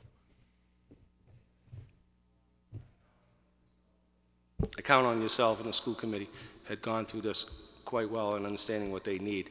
I certainly would be supporting this. Good luck. Thank you. Councilman Soulis. Thank you, Mr. Chairman. I've been just sitting back listening to everything here, and I just had to come up with a few things that I have expertise in. I'm a real estate salesman, as most of you know. My wife and my two daughters are. We with Century 21 for a while. And when I heard some of the comments about the market, how hot it is, that the last 3 homes we sold in a day over asking. That's how hot the market is in Peabody. And then I sit back and I say, I think I've been on the council a little too long. I'm going on 35 years here, because everything I'm hearing here tonight, I predicted it many years ago. And the reason all this happened is because of the zoning changes we had in the city. And we decided to make Peabody a big city, and the city has grown.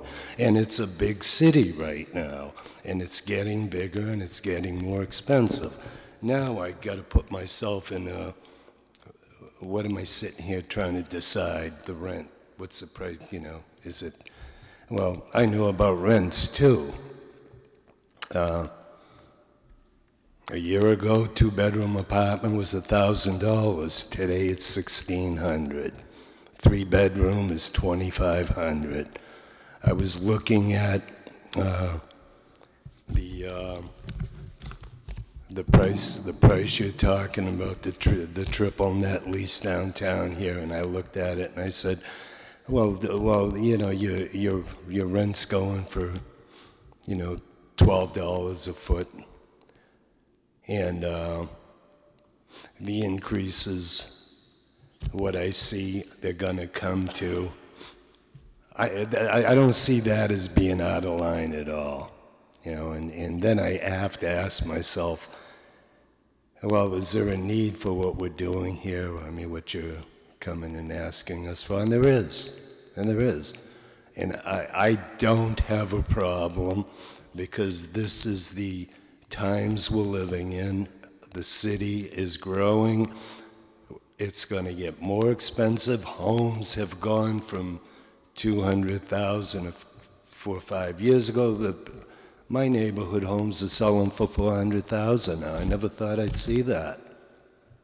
You know, so when we're talking about the rent, listen, in 5 years, you know, you probably locked yourself into a pretty good lease, the way the prices in the city are going. And to be very honest with you, only because I said, do I like this? Do I like the way things turned around in Peabody? No. No, I wish we could go back when I was a kid in Peabody, where it was very affordable, you know, and I didn't have to see my friends move out of the city because they can't afford it today. But that's just the way things are today. And we have to do with what we have. We're the leaders in this city. This is the situation we're in right now. I don't have a problem with you moving downtown there. You know, when we talk about, you know, the flooding, hey, look at, nobody knows if we're going to flood tomorrow. You know, so far it's working. Are we going to get a storm that we're going to say, whoa, look, I told you, you should have never got down there to flood it? You know, it probably will flood. But you know what? I'm not going to blame you. You're doing your best to try and stop it. You know? But anyways, I just thought I'd throw my feeling off. I will support that move you're trying to make, Mayor, because I think the city was put in a position to do that through no fault of your own. Thank you. Councilman McGinn. Thank you, Mr. President.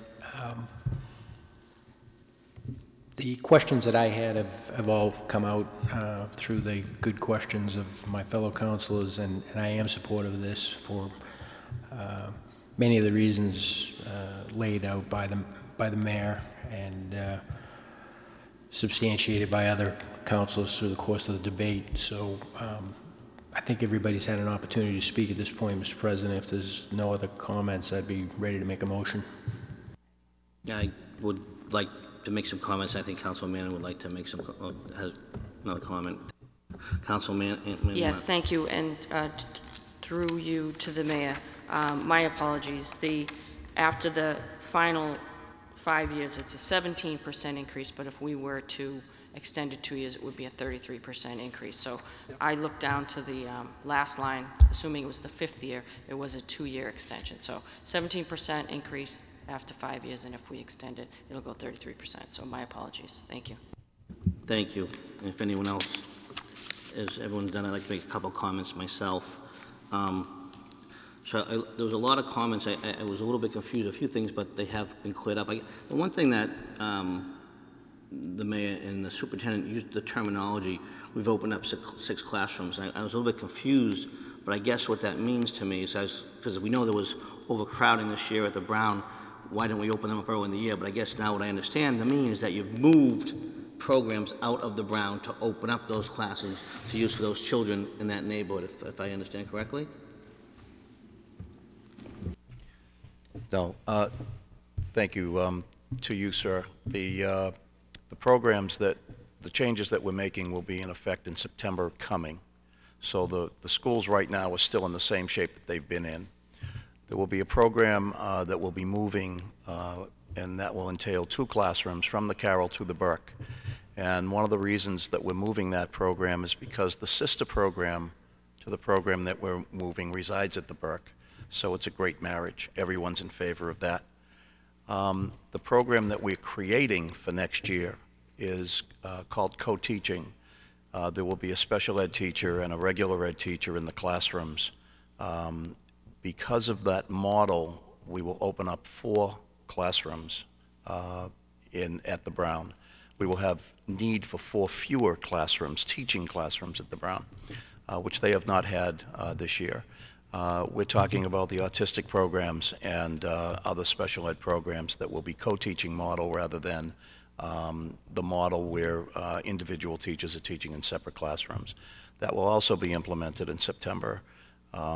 The professional development, the training for the teachers, and all of the work that needs to be done in order to successfully implement that program will take place beginning in June and go through July. So we've already talked with all parents involved in those programs, and they're thrilled because they know that it's a better model of direct services for academics and for socialization. They're very pleased with it, and they all approve it. So we're very happy to move forward with that. So not only do we get what we think is a better program, but we get 4 classrooms of space at the Brown. And I appreciate your answer, but sometimes you give me so much information, I have a hard time following. So I'm going to go back to my original question.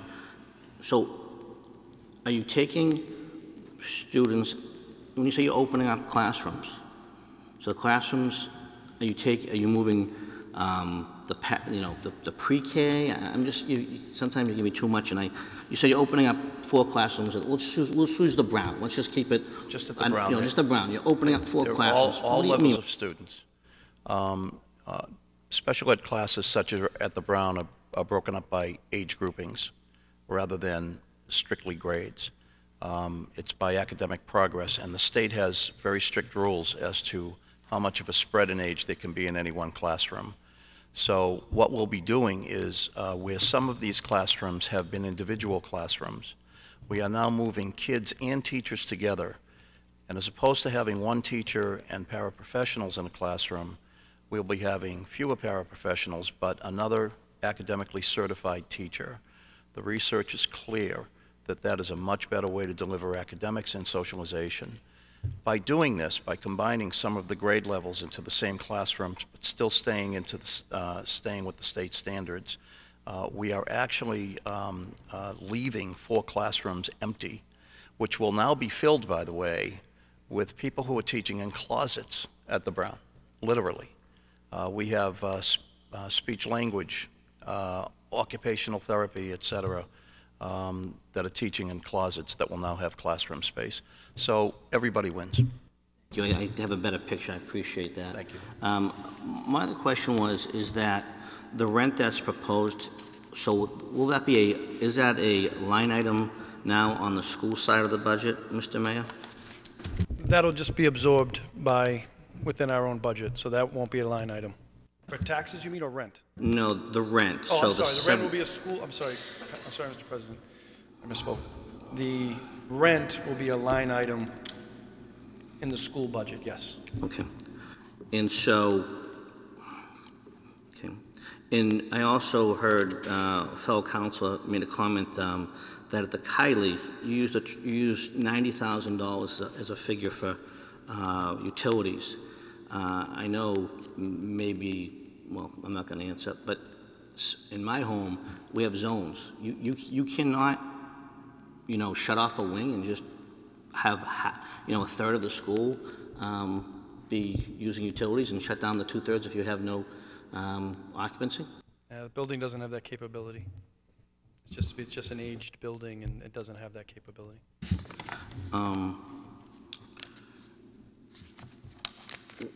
You know, that would be ideal. You're right.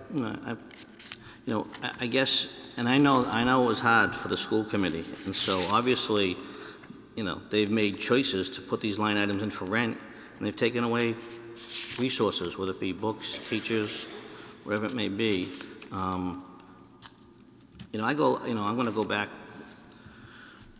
You know, what puzzles me, or what's the stress I'm having on the decision, is that I do not think to compare the residential housing market to the commercial market is a fair comparison. And so now I look at a building, and I don't know. I know it hasn't been utilized for many years, 3, 5 years, whatever it is. And so I know a little bit about investments and return on investment. And if he paid $550,000, let's say he's going to put $100,000 in to get up to speed. Boy, would I like to be able to get my money back in 7 or 8 years and have no mortgage. And so, to me, it seems like there's something wrong there. You know, I understand about, you know, being able to pay your mortgage and have a positive cash flow, but I have a hard time with looking what he did. And I know you put out an RFP, and you got one back. And you can interpret that many different ways, and I'm not going to go down that road. You know, but why did we only get one? Are we being too tight? And I just don't see the commercial market as hard as the residential market. And maybe I'm wrong, but I do, you know, pay attention to these things the best I can. As far as investment, I believe we've made investment in the downtown. So, you know, I look at it, and the last thing I'll close with this is that the building's been vacant. He bought it. I believe in the lease it says something about 60 days. Both parties can agree to continue for 60 days. Why can't we wait? Well, let me back up. I don't understand. I didn't hear the answer about if the building is unoccupied, do we qualify for the MSBA or not? Do we have to keep a few people in there to keep it going? And if we get the grant, do then all of a sudden we kept them there till July, we got the grant, so now we move them out right away because we have this building and we don't have to worry about that anymore? Do you understand what I'm saying? I thought we had to keep it somewhat up and running to be qualified from the MSBA loan. Grant. A couple things, Mr. President. First, and it's been said a couple times, I want to be very clear. There was nothing cut. There's nothing cut in the school budget because of this agreement. If we didn't go forward with this agreement, we would have to pay $90,000 additional money in utility and energy costs. So there's no program, first of all, there were no programs that were cut. There was no positions, nothing, supplies. I'm not sure what you're talking about. You haven't, you know, the school budget, there's no cut in school supplies. Nothing was cut because of this. This is a completely budget neutral agreement where we are paying rent instead of paying utilities. It's very clear. As to the issue you're asking about whether the school has to be operational, it's been submitted. We have been upfront with the MSBA. They know our plans. They know what we've submitted. When we put forward this proposal, the statement of interest, I had conversations with the MSBA as to what the building's needs were and what we were looking to do. So there's nothing surprising on that end. Whether or not they approve us, that's going to be up to them as to what type of programs they want to work with. But no, I am not concerned about the school being not utilized as a school. It's not being utilized as a school now. It's an office building. It's not a school right now. It's an office building. So, you know, I'm not worried about losing the use of a school because it's not a school now. Just, my concern was to be considered for an MSBA grant, it has to be, I thought there was something where it had to be operational, whether it be for a school or not for a school. It had to be operational, inhabited. It couldn't be vacant. I could have sworn there was some of that discussion. Did I miss something there? I'm not sure. I'm not aware of that. Okay, so let me ask you a question. If we don't get the grant and we move people out of there, can we ever go back to the MSBA for a grant if it's vacant? Do you know the answer to that? Yes, we can. Okay.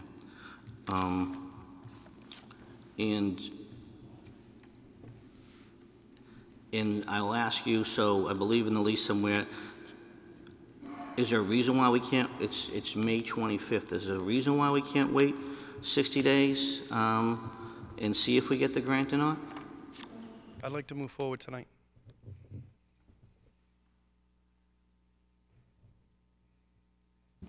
Any further councilors? Councilor Turco? Mr. President, through you to you, the continuous use discussed at the second school committee budget meeting, and maybe Dr. Levine would like to clarify, he actually stated in that meeting that you were going to keep 3 or 4 employees at the Kiley building to actually keep the continuous use in effect. So does that still stand? There was some conversation about continuous use. Through the chair.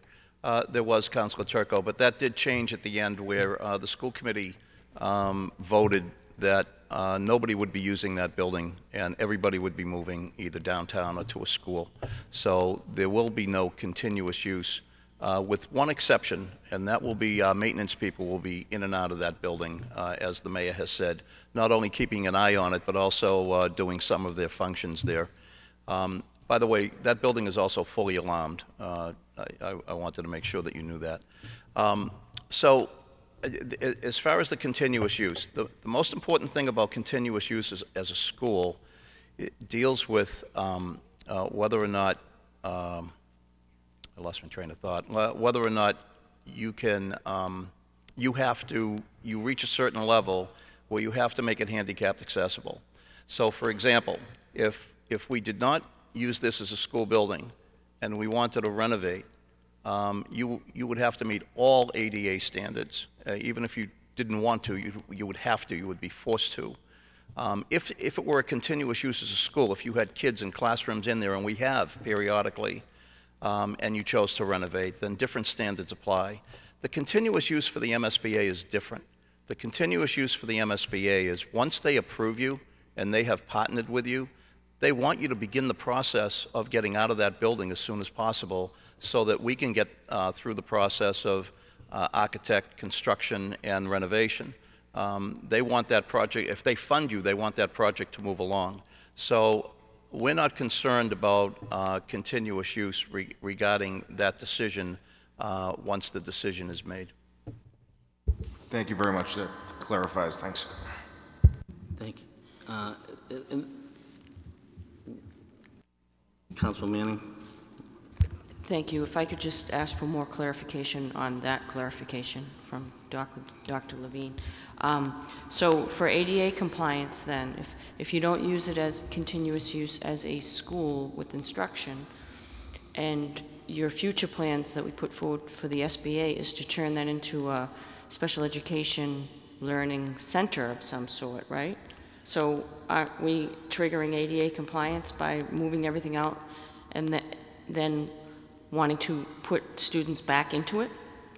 We would, through the chair, we would trigger ADA compliance no matter what. Once we go into renovation, we are fully bound by today's ADA compliance. This would be if we were to do relatively light. I believe it's about a 25% of the worth of the building measure. You could actually do some renovations without ADA compliance if the building were continually used as a school. So that we would, no matter what happens, once MSBA approves us, no matter what we use the school as, we have to be fully ADA compliant when we renovate. And so that $15 million assessment then was not focusing on getting that building fully ADA compliant, was it? Yes, I believe it was. I believe that included ADA, ADA upgrades. and not just the SBA compliance. You're talking ADA full compliance just came in at 15 million to bring that thing up, that building That's up to. my understanding. Okay. I think that's short, but okay. Councilman McGinn. Thank you, Mr. President. I'd like to make a motion, move to allow His Honor the Mayor to execute a lease agreement on behalf of the City of Peabody for the property located at 27 Lowell Street, Peabody. So moved. You've heard the motion. Any discussion on the motion? Council Sinowitz. Thank you, Mr. President. So, through you to the mayor. So, if this is clear, you're going to do this. So, if you do not get the loan, you don't get the loan. Is that building going to be torn down and the property sold? Because now you're sitting with a piece of property that you really can't use. You got a heating system, utilities is costing you $90,000 a month. Is that what you said? 90 a year? It'll be 90 if the building's fully operational. Yeah. So what's the, because I know there was talk before about Rosewood was interested in it. So we do have an out and then we have to look at redistricting and filling up the classes in the West Peabody schools. So I'm just saying, would that be, if it doesn't go through, would that be the MO you're not going to keep running that school with no intended use for it unless you're going to come back another year and apply for another MSBA to the state? Yep, no, good question. And regardless of where we're going to go with the Kiley School, I do think the right decision is to move the administrators out. The question would be, what would be the plans if the MSBA doesn't work out? I do think there's great value to that property, and there is interest in that property.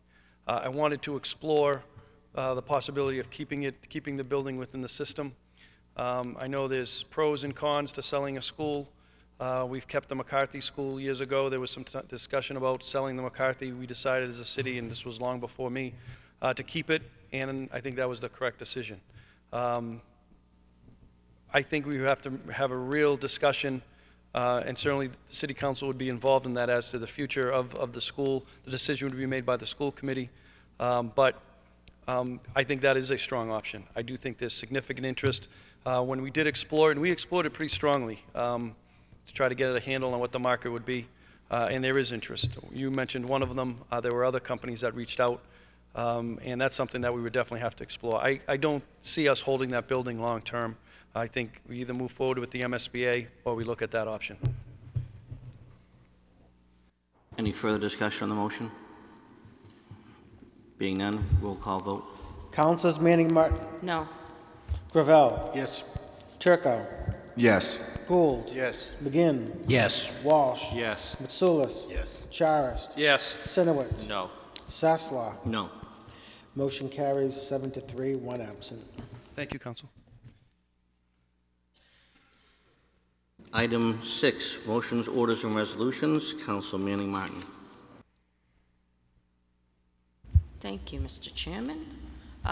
First off, I just wanted to commend Sharon Cameron of the director. She was up here earlier this evening, but she's had a busy day. She was running a substance abuse prevention workshop up at Farm Ave, and there were a lot of participants from all over the spectrum, from health service providers. There were folks from Lynn, Salem, and Peabody, and it was a great workshop, and I'm looking forward to continuing to work with this group. And what they're doing is trying to fight the opioid epidemic in a more regional, effective way. And so everyone's really getting their heads together and coming up with some ideas on how we can do that more effectively and work together and improve communication and education on the North Shore here. So I wanted to commend her. She ran a great group. That being said, I'd like to, I discussed it at subcommittee this evening, the billboard that is out in the Peabody Office Park area. I believe that's in Ward 5. So I think I'd like to make a co-motion with the Ward 5 Councilor, City Council President Sasslaw, regarding to review by show cause hearing if they've violated their special permit by changing it from digital to static without coming before the city council. So I'd like to make that in the form of a motion, a co-motion with Councilor Sasslaw. So moved. You've heard the motion. Any discussion on the motion? Being none, all in favor, any opposed? It's a vote. Thank you, Mr. Chairman. Also, since 9 Main Street is going up for mortgagee foreclosure auction, and it's advertised to go for auction June 1st at 11 a.m., the old O'Shea building on the corner of Main and Foster. I believe it was purchased for $1 million. $250,000 of that purchase came from the Peabody Community Development Loan. So I'd like to request of the city solicitor what position we are in to recoup that monies, if we can at all, and what action we're taking to recoup that monies of $250,000 loan for CDC, Community Development Loan. So moved. Council Walsh? Thank you, Mr. President. Through you to Councilor Manning Martin. I had a discussion earlier today with the mayor. I asked him the same question. My understanding is that we are second in line and that... We're a second mortgagee, so we're out of luck. No, probably not, based on what they think the building will bring in and what is owed on the mortgage. He's fairly confident that we will recoup what has been invested. Okay, well, thank you for that information. I appreciate it. We're on the same page. So I'd like to still move forward with my motion to get a decision from the city solicitor, what actions we're taking in order, and what position we are in as a second mortgagee to find out what we're doing to recoup our monies. Thank you. So moved. I have just a quick question. In that discussion, Council Walsh, was it appropriate to ask what the first position holder had? What their position was? That's what I would think. I did not ask, Mr. President. I was more concerned about where we were and what our options were. And so, I mean, I don't want to speak for the mayor. I can only tell you that the conversation I had with him had us as in second place. And again, he was fairly confident that we would be able to recoup what has been invested.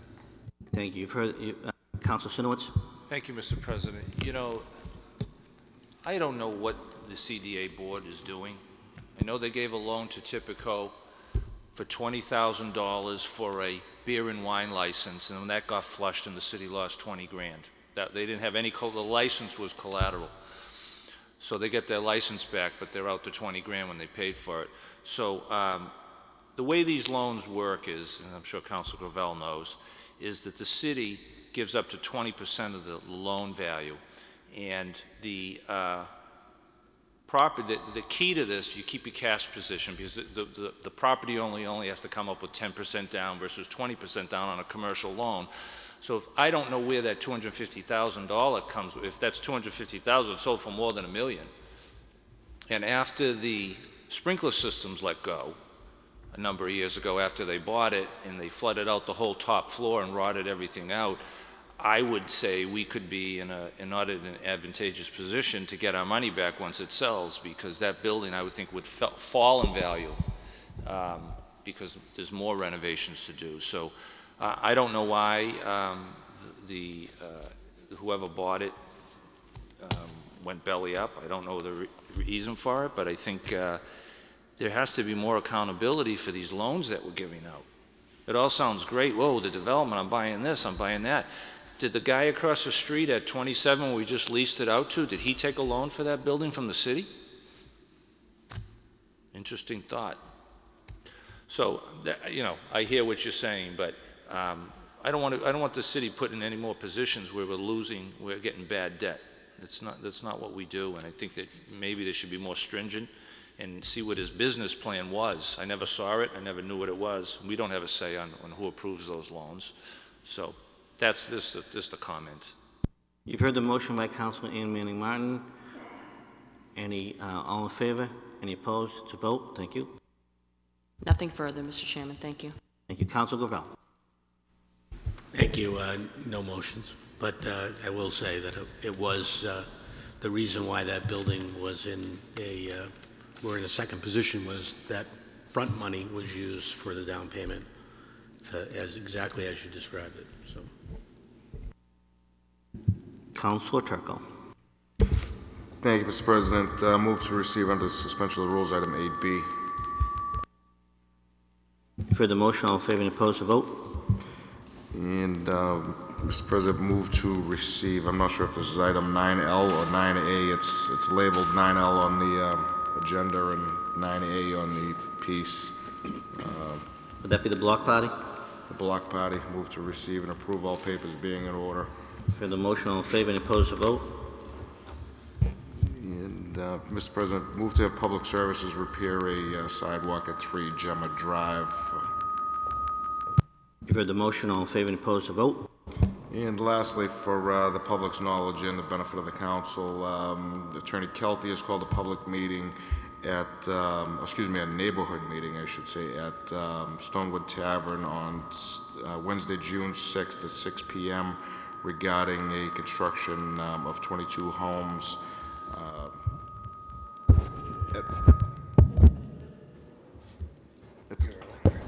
at the top of Ralph Road, where it meets Pearl Road over to Innis and off of Bartholomew Street, if that makes sense to anybody. But anyway, it's 22 homes, Wednesday, June 6th, 6 p.m. for those that are interested. Thank you. All set. Thank you, Councilor Turco. Councilor Gould. Thank you, Mr. President. Through you to Tim.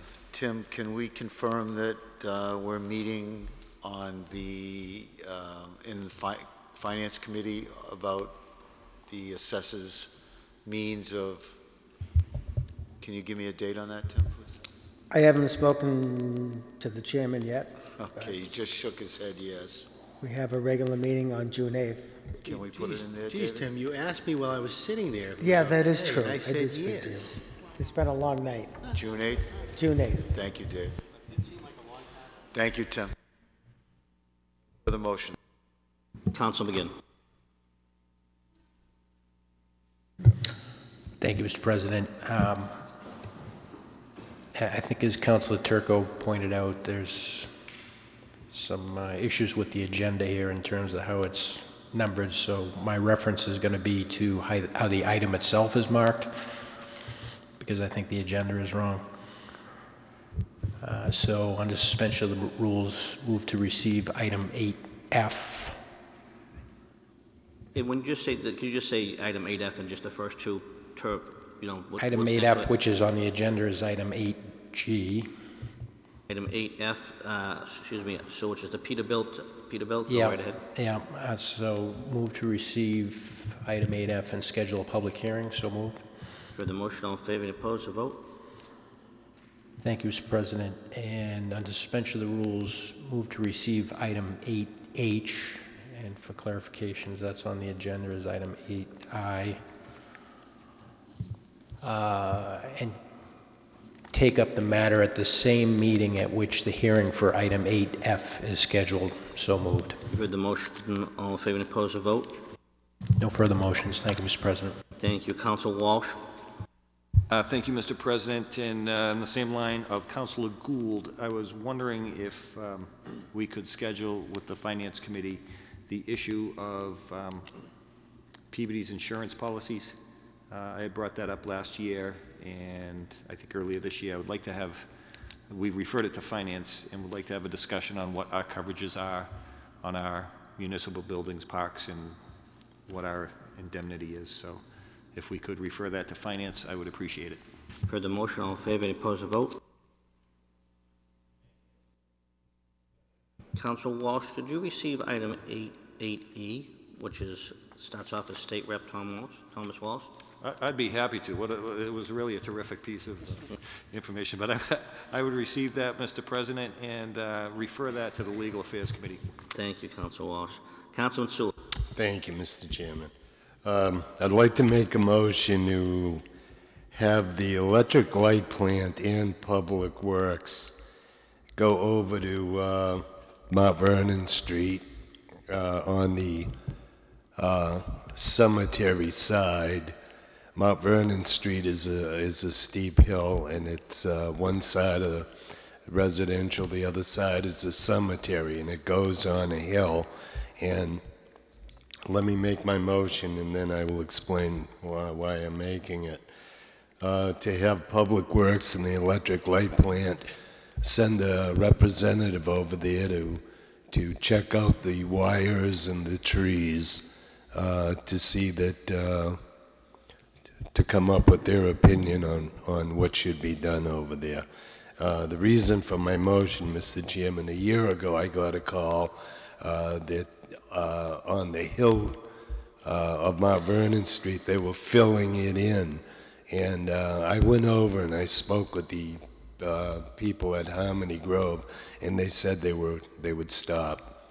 And they started doing whatever it is they're doing again, and I got a call. So I drove over again, and they had a backhoe, and they were, I don't know if they were digging or filling, you couldn't really tell.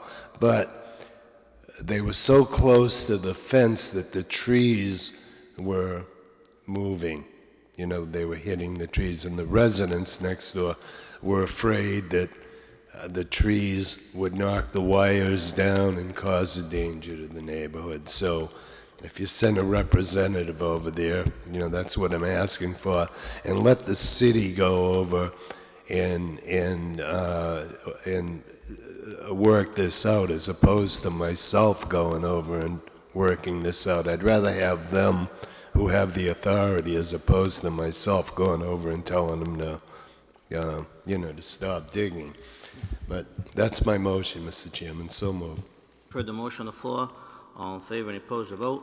Okay, and also, Mr. Chairman, Mount Vernon Street, I've gotten requests because they've been dumping on that street on the cemetery side. And they've been doing that for a while, and whatever we do to put signs up, they ignore it.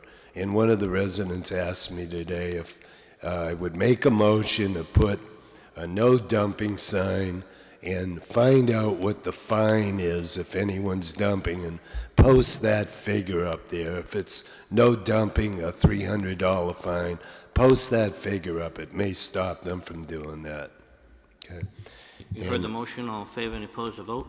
And also, Mr. Chairman, for the people on Mount Vernon Street, they were supposed to have their street hot top last year, and we put it off for reasons that I can't remember. But anyways, we put it off. The mayor told me today that he's going to be sending letters out to Mount Vernon Street, and they're going to be getting new water lines and a new street. So anyone on Mount Vernon Street that's been looking, you know, hopefully we'll get it this year. So moved. Thank you, Mr. Thank you for Chairman. that information. Council Charis. Thank you. I'd like to, on the suspension of rules, accept 8J. Heard the motion. All in favor, any opposed, a vote? And I would like to make a co-motion with Councilor Sasslaw to repair or remove it now, repair the guardrail that's on Forest and Lowell Street, and ask if we have any records of who might have did that damage and submit the insurance claim to them. I know people have been walking by and it's been hanging, and I'm sure you got the same calls. So if you don't mind, no disrespect for making a co-motion.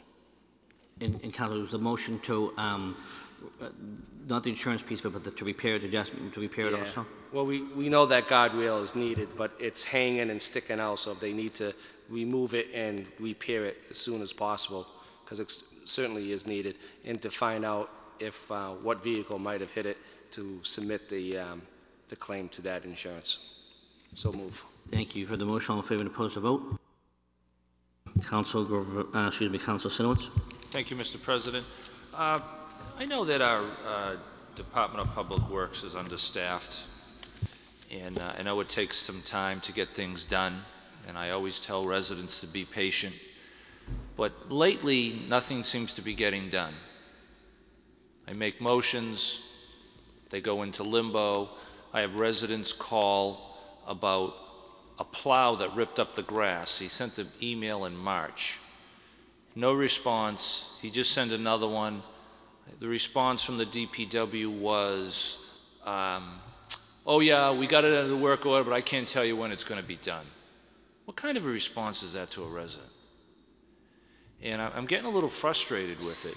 I've got 3 items that can't get any answer, so I'm going to make one final motion. Then if it's not going to respond, then I'm going to call the head of the DPW in here and find out what's going on. I don't know. Is he so understaffed you can't get anything done? I don't know. So, number 1, what's the status of the repair at Lake and Lindauer?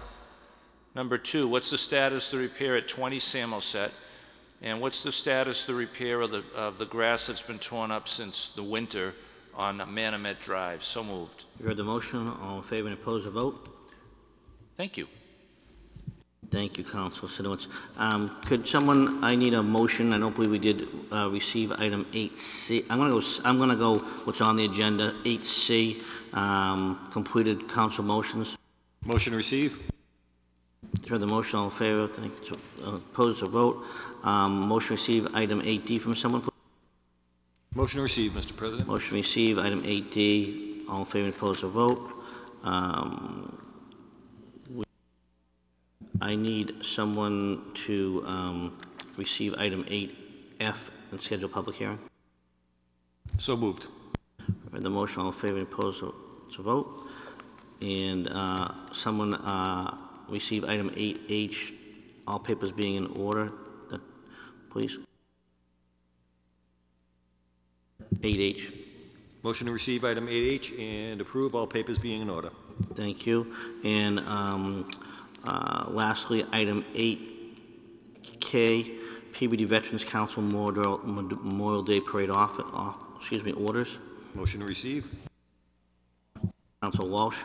I just have one motion. My motion is to the Water Department through the DPS to please go out and repair the dip on 616 Lowell Street. I believe the Water Department hired a subcontractor. That subcontractor needs to go back out there and fix it to alleviate the noise that is coming from large trucks from Big Y, from the Crystal Lake situation. So I still don't believe that's been repaired also. I'd like to make that motion. Before the motion, all in favor and opposed, to vote. Item 9M, Council Gravel. Taxi cab limousine driver's license for Scott Middleton, license number 3, move to receive and approve, subject to all papers being in order. For the motion, all in favor and opposed, to vote. 10N, ready for council adoption, ordinance amending section 1981, parking prohibited handicap zone of the Code of City of Peabody, 16 Swampscott Avenue, move to adopt as advertised. For the motion, all in favor, opposed, to vote. Ready for council adoption, an ordinance amending chapter 19, motor vehicles and traffic of the Code of City of Peabody, move to receive it and adopt as advertised. For the motion, all in favor and opposed, to vote. Can I have a motion to adjourn? Is that a roll call? Is that the parking? I'm sorry, The parking changes downtown? No? No, these are. Thank you. Thank you. Motion to adjourn. Thank you, Council.